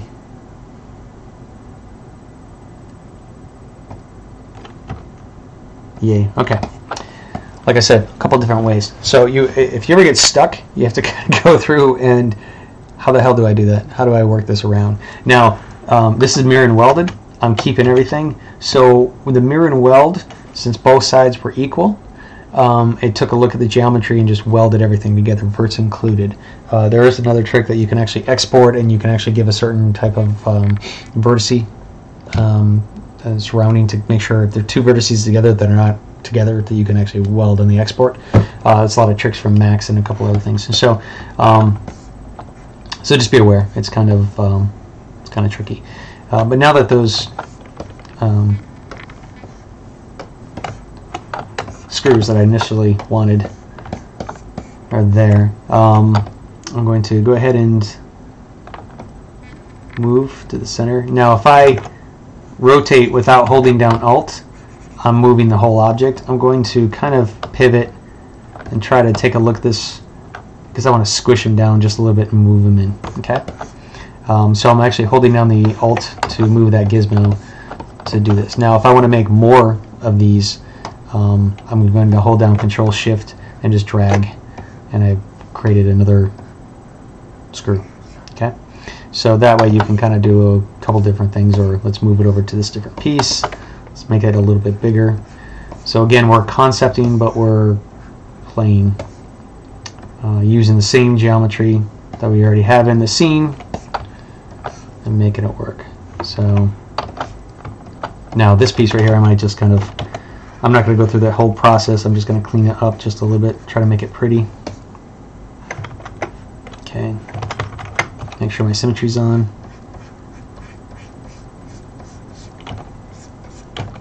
Okay.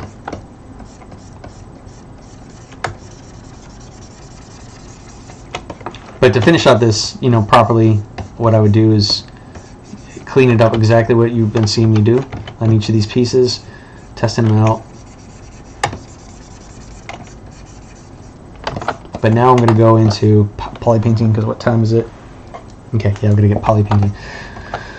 So on here, I'm just going to go and quickly import an alpha.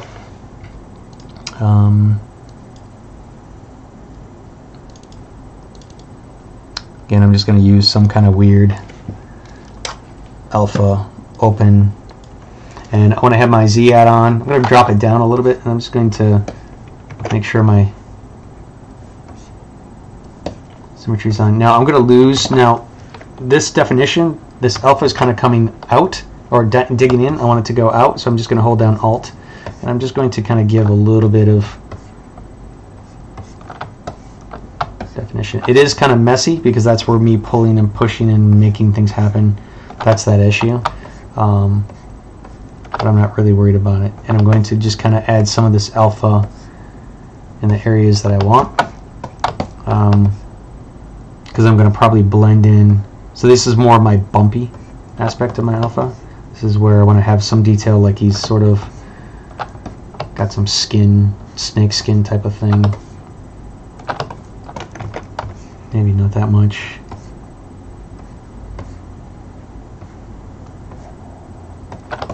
Definitely on the back. Usually, that's where you see a lot of the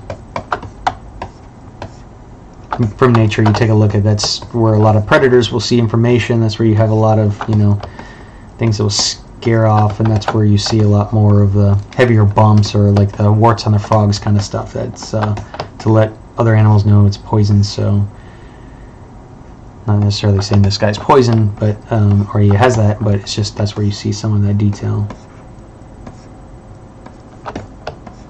Or in teenagers, that's where you have a lot more of the zits and stuff happen when you're puberty. Either or, your call. Okay, let me grab another alpha. Usually I like to mix a couple different alphas. I'm going to take a look at maybe some elephant skin, but not major. Just to kind of... Like now I brought in the intensity on each of these alphas can change. So you might have to kind of go in and just because one alpha level works, the other one might not, so just be aware. And the reason I'm not being too concerned about how nice this is because I just want to give some of that skin, my PolyPaint, some things to feed off of, to when I throw this into a rendering engine, then the light will capture it. Okay. And again, I'm not trying to make this the best piece of my portfolio. I'm just trying to have some fun and just trying to concept. So these are what I would just kind of like, okay, that's my concept of a character. It's an idea, and I'll just chuck it in a drawer, and then I might bring it out later and utilize, or I might not. I have a lot of stuff in my junk drawer because a lot of it's junk, but still. Okay, good, done. To do color, I'm going to kind of think of okay, talking about Battle Alita kind of stuff, darks, purples, that kind of stuff. I probably want to make this a little bit more flesh, but I'm going to switch over. I'm not going to do any kind of like alphas on here. I mean, this doesn't need alphas. I mean, you could do a couple where, let's have some battle scrapes or whatever, you know, edges that have been kind of swatched in the, going around the bend or whatever, but I might actually just, you know, scar up some of them myself. But these are kind of low. So that's got that. So I need to actually turn this into a mesh itself. So let's go ahead and do that right now. So I'll make polymesh.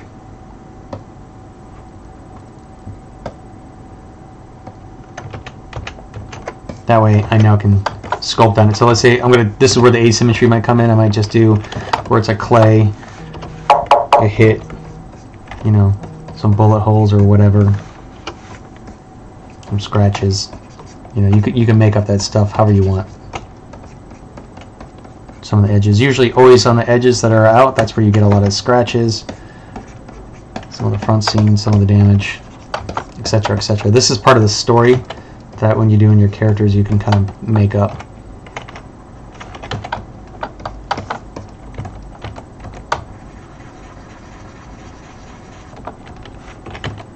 And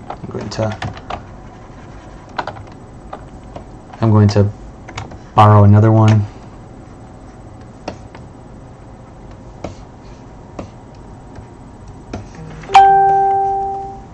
And then, you know, just little subtleties. I'm just going to turn it a little bit. So let's say that's there. Now that I have that in color, I'm going to go to my material hits. You can actually go ahead and just use the, like if I want them to be dark black or have some kind of shades to them, you can actually turn on the material color itself.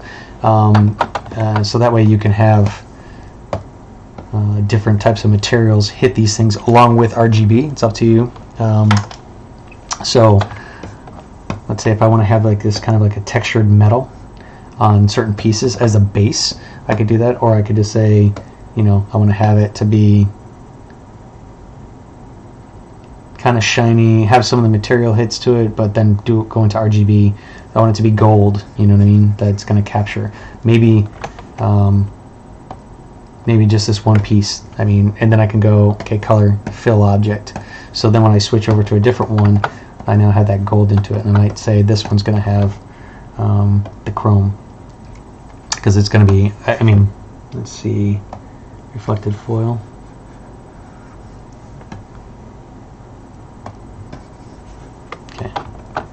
think I'm going to have that for my eyes. This color right here, fill object. And let's go back over to here.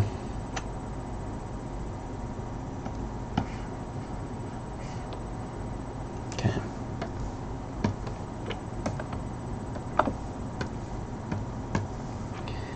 I'm going to go back into paint. So right there you can kind of have this sort of fleshed out. This one, if you don't like the material, turn it back off, and then you pick a color and you can start painting. Make sure your Z adds off intensity.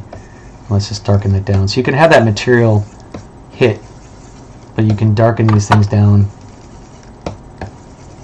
a little bit more. Now here, if I did that same thing, it's picking up the material, but it's not necessarily going to do exactly this color. Now if I want to bring in this material along onto this other one that's already there, the problem is it doesn't always, it kind of pixelates, so you have a lot of like pixel funkiness happening to that piece. And so like if I turn on the material along with RGB and I go back to this material which was reflected, and if I draw on here, once I get onto that object, you can see the pixel breakdown, right? Now you might be able to hide some of it within that little separation. It's not always easy. You can try to say I want this one piece, but what would be easier for me to do is just to go ahead and take that little section right there, this separated piece, and make it its own polygroup, its own subtool, rather than trying to flesh this out. But these are some tricks that you can, again, I'm just concepting, right? I'm just kind of playing around with color. As you can see right there, sort of working, sort of not. And who knows, maybe these screws now have to be a little bit lighter color. I might just say from these screws, just going to go color, make sure I'm on material, and say fill object. Oops, I meant to do it on the color fill object. And what it's doing is just wiping out the material. Switch back over, and then when you go to whatever material, you can then add some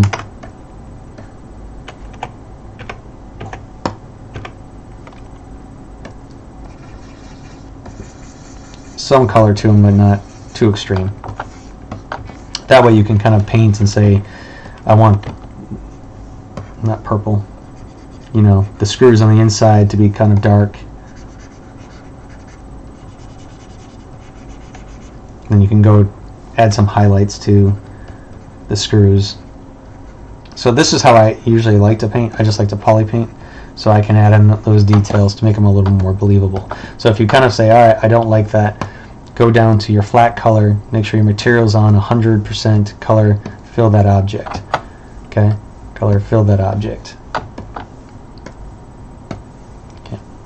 So as you can see right there, I have the RGB into it. So if I decide I want this to be the uniform color, then I could just go color, fill that object. And all I'm doing is I'm picking up just the material, not the material, I'm just picking up the color that I want, which is what I like to stay with. So let's get to this guy. I'm going to probably start off with kind of a warm brown color. Let's just fill this object, and then I'm going to probably start picking up more towards like the some of the blues, pinks. I'm going to go to my alpha, and I like to just go to like a general alpha, and let me just kind of get off 100, and I'm just going to intermix a few different areas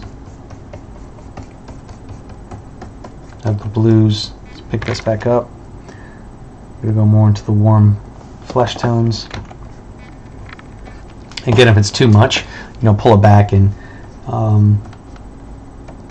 intensity, because I want to have some of those colors underneath. I want him to be a little bit translucent, And I'm going to bring in some purples and some lights and then kind of play with them. Is there any questions? Is everybody still here? Did I lose you?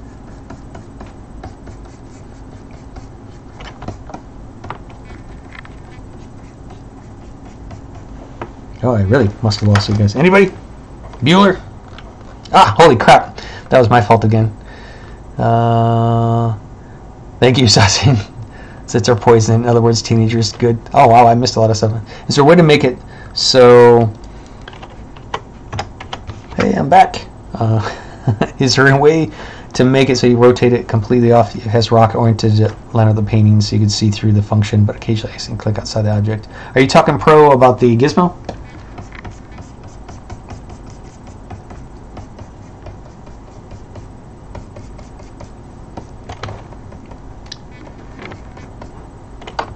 Thank you, Dark. I appreciate it. I mean, this is just, you know, like, if I don't like some of the things in this character, I could always use parts of it. And that's the great thing about ZBrush is I can kind of pull things back again and reuse the pieces for different concepts or storylines. You know, that's what I love about this. Now I'm just picking up some of the different colors. I'm going to probably go to a little bit more pink just to bring in some warmth, some purples. Okay, and then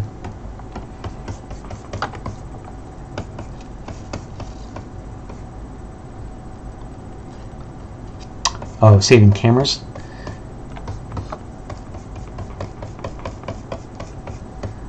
Yeah, usually I have a tendency I don't really mess around with cameras. I just kind of keep flopping around. And no, I don't have nightmares actually. I don't dream very much at all. It's kind of weird. I think my wife dreams enough for both of us. I get in trouble a lot in those dreams. So now I'm kind of just slightly bringing up some highlights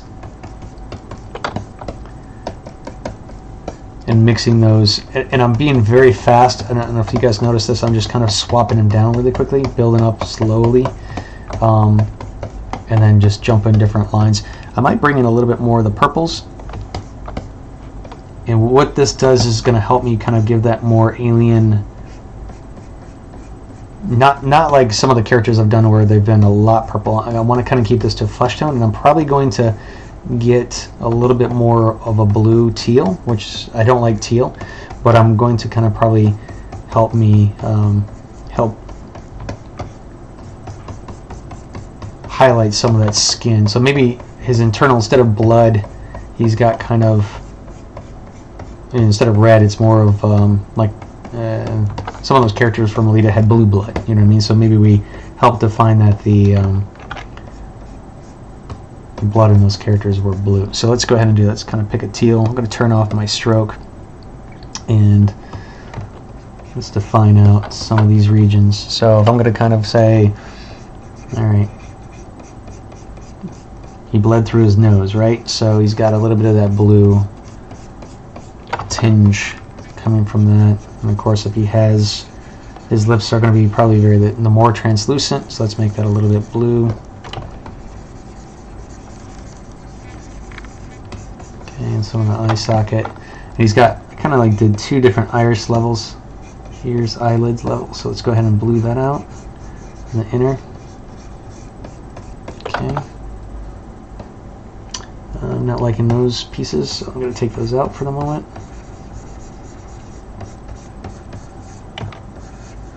Going to blue this up just to, and I had a little bit of my alpha kind of hitting this area, so I just hit some smooth, so I'm smoothing out the color, and I'm also smoothing out the sculpt. So if I don't want to smooth out any of the sculpt, I just turn off, when I hit shift, I just turn off the additive. Okay, and let's get some blue here.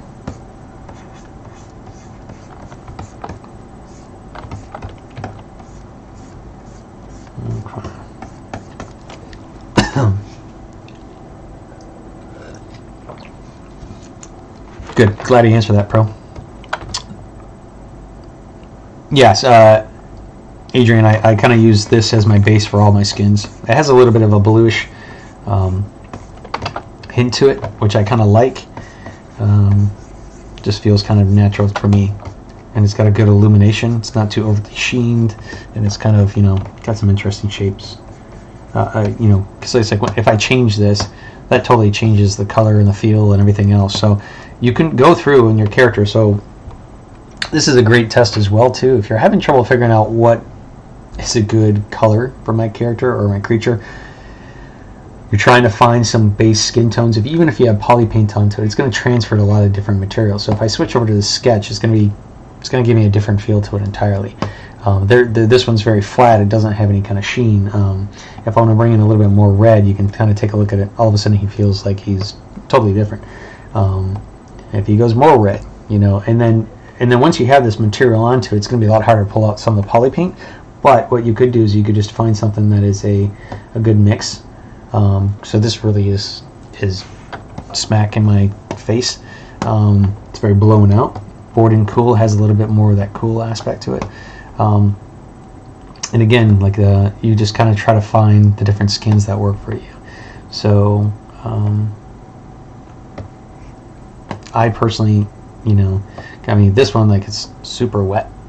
You know, I can't see what the hell's going on. You know, that's even more wet. So you got different ones that will change the sheen. I personally like this one, so because I get used to it. And now that I've looked at a whole bunch of different ones, it was kind of getting my kind of being overdone. So let me go ahead and let me darken down some of these.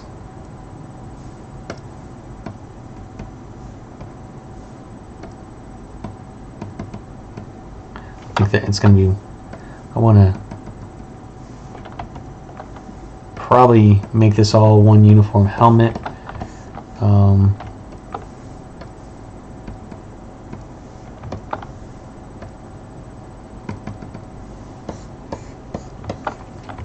And then let me add some painting scratches, some highlights, just to add a little bit of life to it.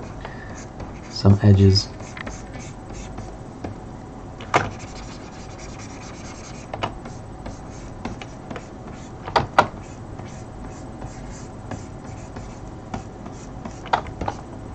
So that way I'm kind of faking in those highlights, I'm faking in the detail. I don't think I'm going to give them racing stripes, guys, but just something to kind of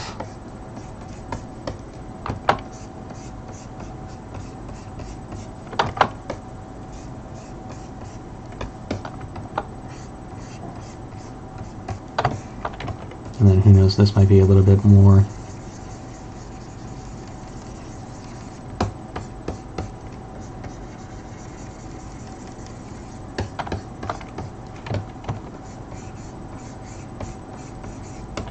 So I'm separating by the color, which really kind of helps. Because I'm in a different color, I'm gonna highlight that,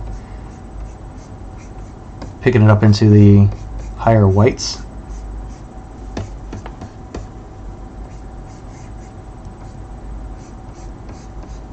Just to add some detail and to help separate.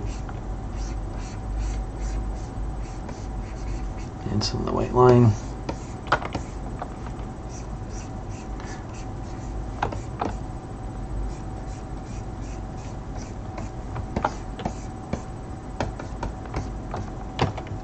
And just because I had this be a little bit darker, if I want to go ahead and make this piece lighter, I'm just going to do color fill object, but I'm going to reduce the intensity down just to slowly see what I like. Okay, not too much, not too little. And then I could use that color to change. Instead of that material, now that I can blend in, I'm going to go ahead and just separate this piece of metal. Sort of like this section right here is a little bit over top. Let me go ahead and hide that, make it a little bit easier to blend.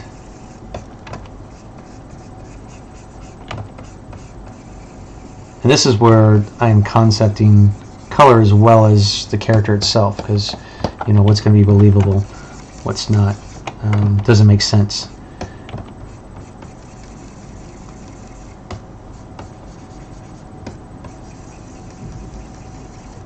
Now I could have masked this out as well. I could have said mask and then flip it and then just fill straight like that. I'm trying to, the reason I didn't go about it that way is I wanted to sit there and just have some scratches or have some variation in the metal to make it a little bit more believable, like it's been sort of damaged, it's not clean. So that makes sense to you guys. And then I'm going to highlight these two levels.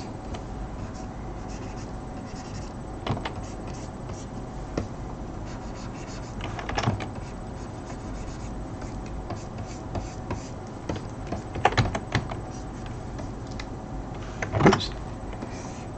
That's me hitting that little thing again.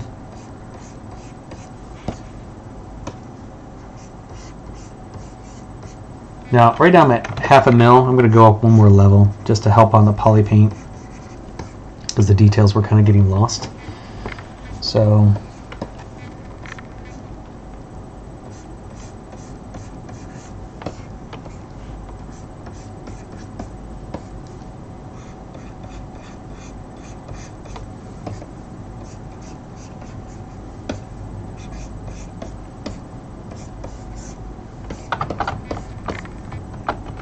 and I'm switching the piece.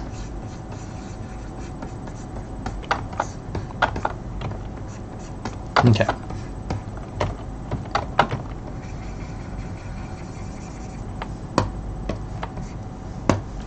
Go ahead and add some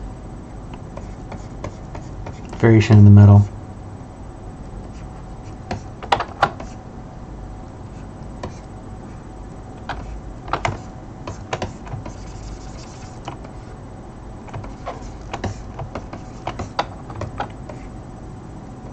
Okay.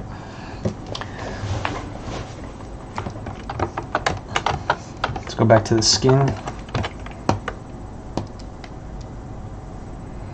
I'll probably keep that. Let's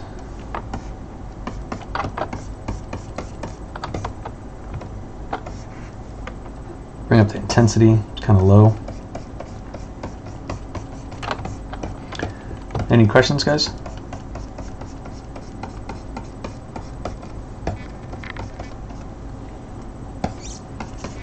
ZBrush.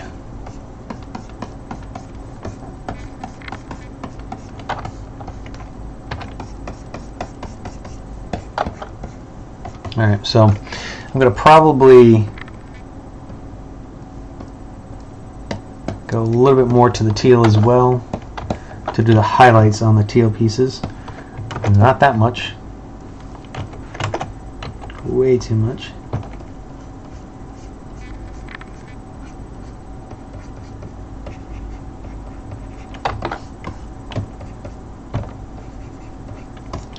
And then this is where I'll get some of the line work or detail work into the character. Some highlights, some sections of the eyes.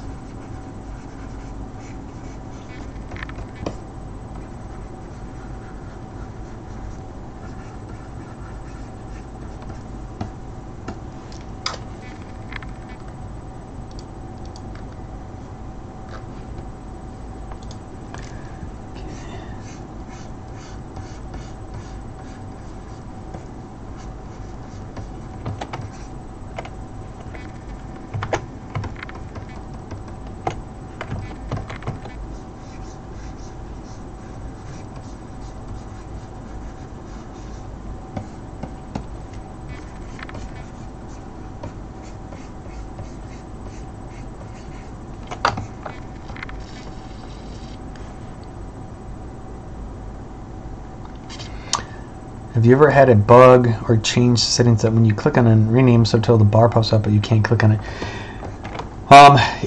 No, you have to hit enter. Like if I'm going to change, you're talking about when you go to,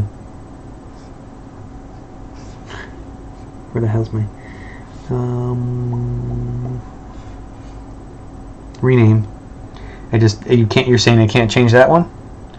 A lot of times I hit the end arrow and then I can just change, I can move it back to say that That's how because it looks like sometimes it just you can't connect it, so I always hit the back, the arrow to go to the end of the, and then that seems to, I've had that slightly before. I don't know if it's that exact same thing you're talking about though.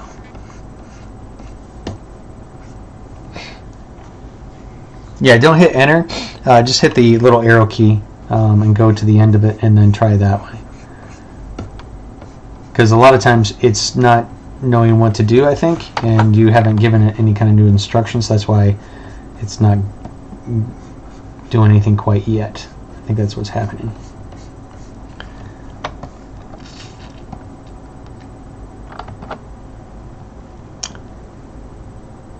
Is there a possible setup with 2 or more lights at the same time for BPR? You can create your own Adrian. There's different materials. That's all they are, is the different lighting scenes in HDR. You know, they're making a fake HDRI. It's not like a true key shot kind of stuff, but you can make up your own as many lights as you want. That's where the material, every single time I change, it's a different feel. The lighting, if you open up the lights, it's going to change. The materials, getting a lot of different information. So these are, you know, the true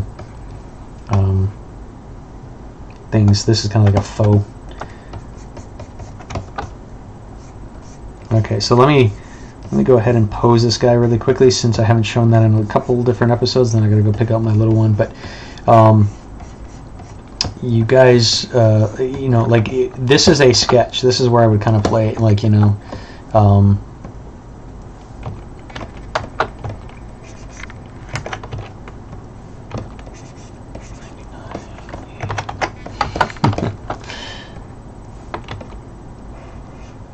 actually, she kind of had a roughness to it, like chalk. Let's see if I can get that chalk feel.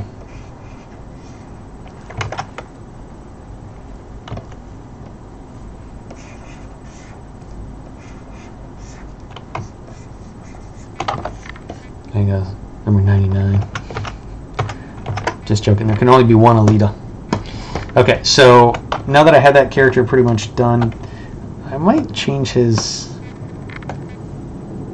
let's see what his eyes are kind of bothering me. So fill object, I go to toy plastic, color, fill object, and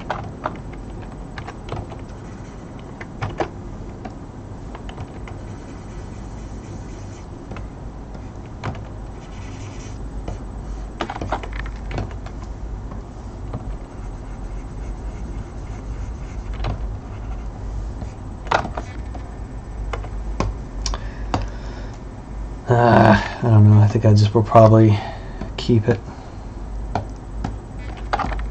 That's right. So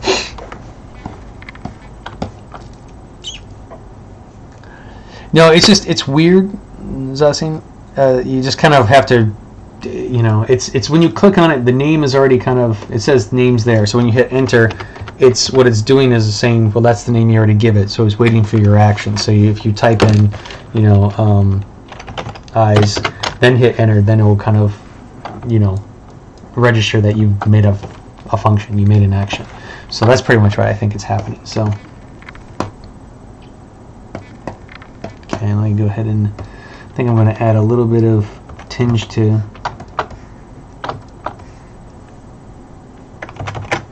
I want to be an RGB, not material. Okay.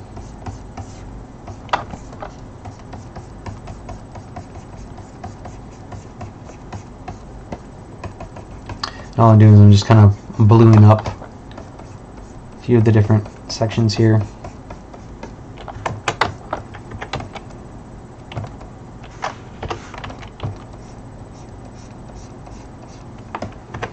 So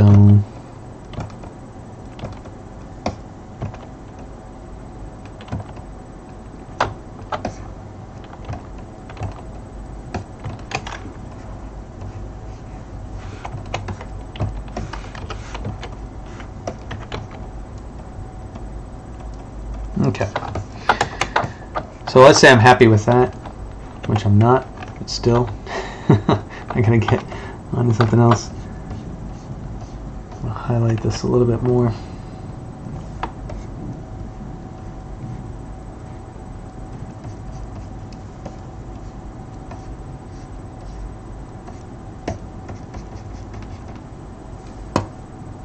trying to bring out some of the edges feel a little bit dull, so I'm trying to highlight some of the attention. I want your eye to kind of look at specific things, so I need to kind of help define that out, like maybe a little mouth section front here and underneath, and the chin.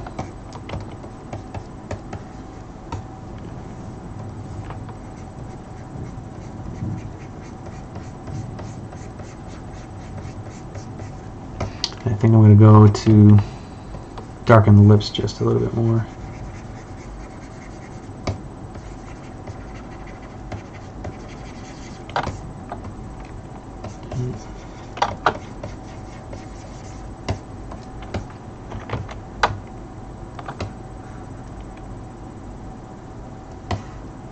So now I'm just moving it around with color. I'm taking a look at some of the areas that are kind of bothersome to me. Just before I do the final, because once I did the posing, it's posed. So you kind of want to make sure before you get to that point you're happy with what you see. And now I'm just going back into sculpting just a few of these portions. Now that I got some of that color on there as well to help me showcase the areas that I want. Instead of using that alpha, I'm just sketching in some of the lines, details, etc.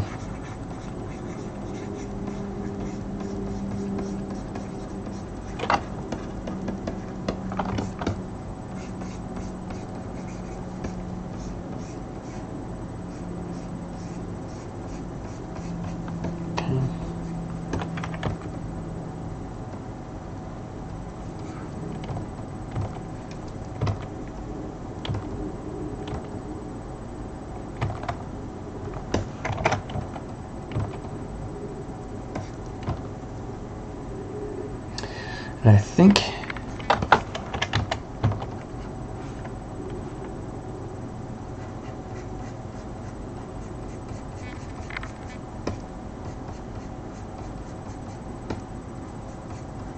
now I have RGB on this as well, which is fine because I'm gonna clean that up.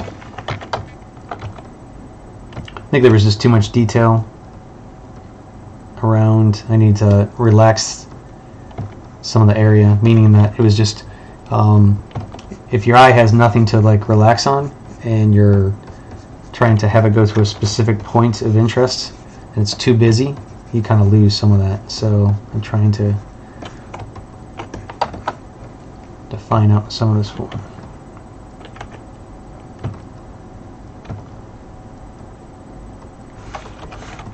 me. Okay. I'll probably play with this a little bit more, continue with this character a little bit more to kind of try to just fix some of the areas that are still bothering me, but I think for the demo it's good. Hopefully I taught you guys a few different things. So before I let you guys go, let me pose. Okay, so I'm going to tool, save. I always save this sucker right before I pose. So I'm just going to create, you know, another version, save. Well, you know, because the thing is, like, when you show your work just like this, here's my concept, here's my, you know, story, here's everything part of my character, or whatever you're going to be creating. If it doesn't have any life, it's very difficult to breathe, you know, for that creation to come to life. So just adding a little bit of that asymmetry, adding a little bit more of that extra, like, you know, on this character, I might kind of go, you know what, he doesn't have enough asymmetry, so he's got a big damn scar that cuts across his face because he's been in battle, you know, whatever. Or, you know, he might have a little bit of different coloration where he's, you know, got a spot coming over his eye like that dog or whatever. You kind of think of, okay, I have the asymmetry, I'm done in sculpt and everything, and this is where it gets to the fact that you need to have some of the posing done to add a little bit more towards that. So I'm going to get rid of a few of these pieces that I am not using. Like, I'm not using the racing stripes. I don't think that kind of works.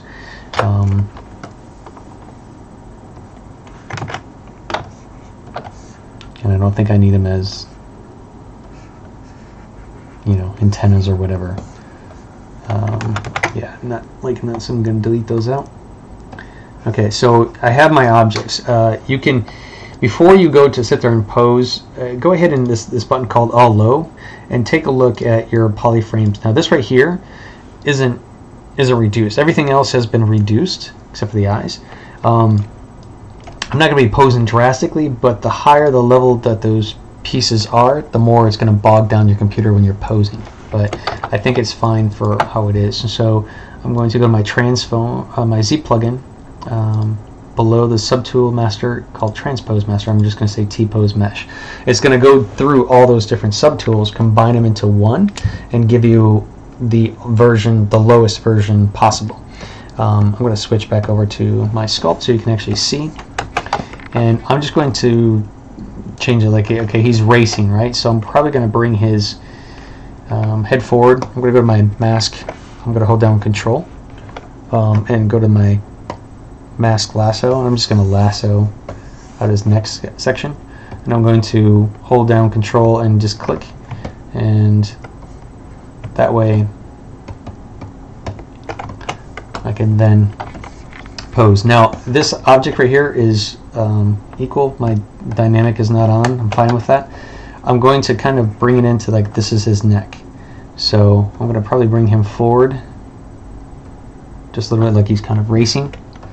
If I need to bring that up a little bit more. Okay. And I'm going to click off, and I'm going to bring this gizmo. I'm holding down Alt. You see the little lock kind of undo. If I let go of that, I'm moving the neck. Okay. And I'm going to kind of turn to give him just a little bit of forward thrust, not scale, and turn. Okay, so what I'm doing is I'm going to kind of have him like he's doing that little skating. As an artist, animators do this a lot. You need to figure out your pose. You got to figure out how your hands goes. You could take some pictures of your characters. If you're not going to do any major poses, it's not necessary, but taking snapshots of your things and thinking about your final presentation is key. So I'm kind of thinking I'm not going to act it out to be a fool because I'm on tape, but you kind of want to figure out like how is the race. If you had arms, you know what's going to go to the back. You know, I'm gonna. But of course, if you notice, when I move my shoulders, my arms, and stuff like that, my head twists, and I'm trying to keep a look. So this is what you want to sit there within your pose and you're figuring out. So I want him to kind of like he's leaning into the corner, or he's coming down, he's twisting his body, pushing back. I'm going to kind of click, and then I'm switching. I'm going to kind of turn his head up and back. So I'm kind of doing that little pose a little bit. Okay. Giving a little bit to where he might have his neck up. And even though I'm in this little pose, I still can sculpt. So I want to sit there and sculpt. Alright. I want to bring the neck up a little bit more, or the head up a little bit more. So I'm going to define it, the masking, and I'm going to take a look at it. And I can even sit there and say, you know what, I'm going to have his jaw.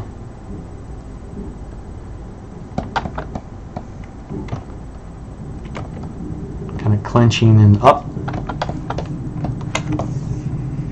And if I want to have a little bit more towards now with the gizmo, hold down Alt and you can click the little recycle. That will bring it back to sort of, you know, not the center necessarily, but it's changing it because I want to kind of slightly turn the head just a little bit more, even if it's angle. Now these are all different polygroups, so what you could do too is you can hold down Control and Shift, and you can grab that polygroup and mask it, and polygroup and mask it, polygroup, mask it. Okay, so what I'm doing is, you know, I'm just trying to grab the character. You can you could have done it the other way too, but let's say I want to make it to where he's going so fast, you know, that helmet's just kind of flying back. I mean, you know, you could exaggerate. I'm joking around, but it's like you can actually give a little bit extra change or pull to the character. Okay, let's turn on the dynamic to figure out if I like that pose or not. You're taking a look at it, and when you're happy with this, you know, like let's say maybe I don't want that neck quite as much. Maybe I got a little bit exaggerated, a little bit too intense with it. You know, I could still have a little bit of turn done. When I'm happy with whatever I've done, be careful. You can append tools. You know what I mean? You can bring in certain tools. Like a lot of times, what I'll do. A ring's not a good one. So if I append in a cube, okay, and let's say this cube was going to be the floor, you know what I mean, of where this object's standing or whatever.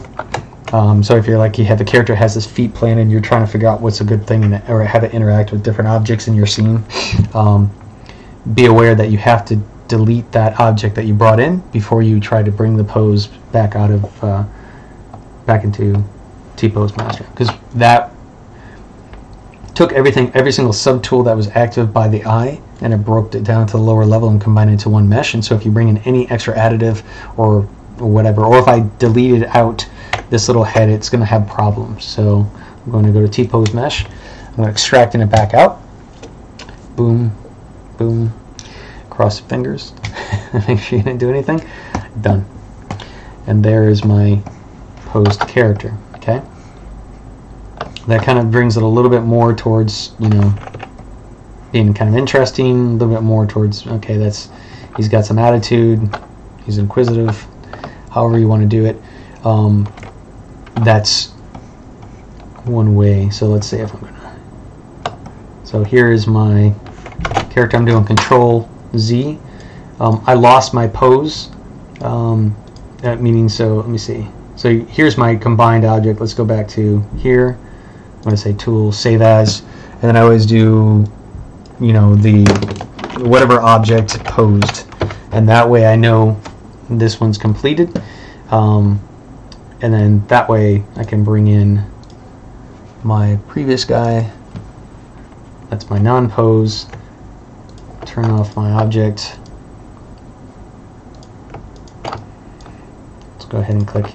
If you're ever wanting to have you know, all the subtools by preference, by default, the inactive subtool dimming is down. So if you don't want that, if you want to kind of take a look at everything by itself, you can just do that. And there's the demo, guys. I think that's it for today. If you guys have any kind of questions, please drop me a line, you know, like and check me out on Instagram and all that kind of stuff. I definitely appreciate the support and help. So let me double check before I let you guys go. Let me see. Let's see. Enjoy the stream. Thank you very much, Dark. I appreciate it.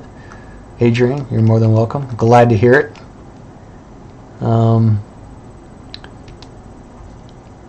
Let me see. Thanks for the help. Error I get is every subtool must contain at least 2 letters. Yeah, I don't think you can use any kind of like weird things.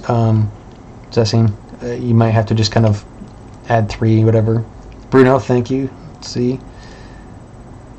Yeah, Derry. This is kind of. I'm glad they've been a great family to me over the years. So I'm glad to help them out. We do this because we, you know, love giving back to our community and stuff. So, and Pixelogic's honestly great for this. So. I'm glad to hear it, Dark. Check them out. I have 18 now, so I was only supposed to do a few of them, but this kind of pushes me to create crap. So, and honestly, I hate PolyPainting, so it's actually really pushed me as PolyPainting. I'm actually liking it a lot better. Yep, check out ZBrush 2019 comes out March 5th. You guys got to do and check that out. It's got some really neat things. Thank you, Adrian. Side Effects, appreciate it, man. Pro, thank you very much. No, I'm not. Oh God, I'm not working on a fake alien invasion. I have tons of aliens that are coming if they ever need any, though. So, Chanel, appreciate it.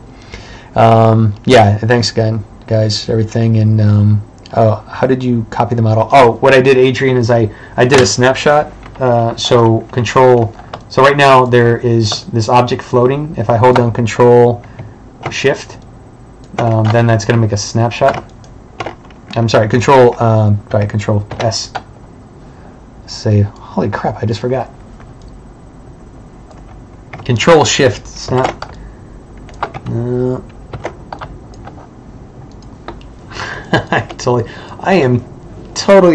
I was just doing it. Shift S. Sorry.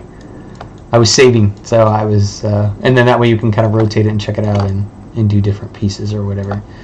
So, and if you don't want to show anything, you just kind of throw it off to the side, because this is my 3D object.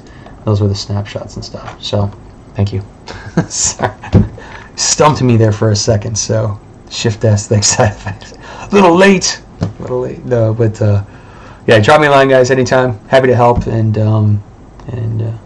have a good one. I'll probably be on in a couple of weeks. I'm going to probably do this every 2 weeks if you guys don't mind joining.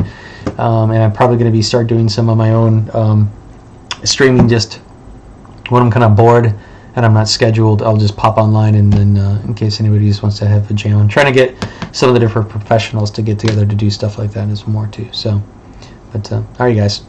Thank you very much for joining, and I'll see you guys next time.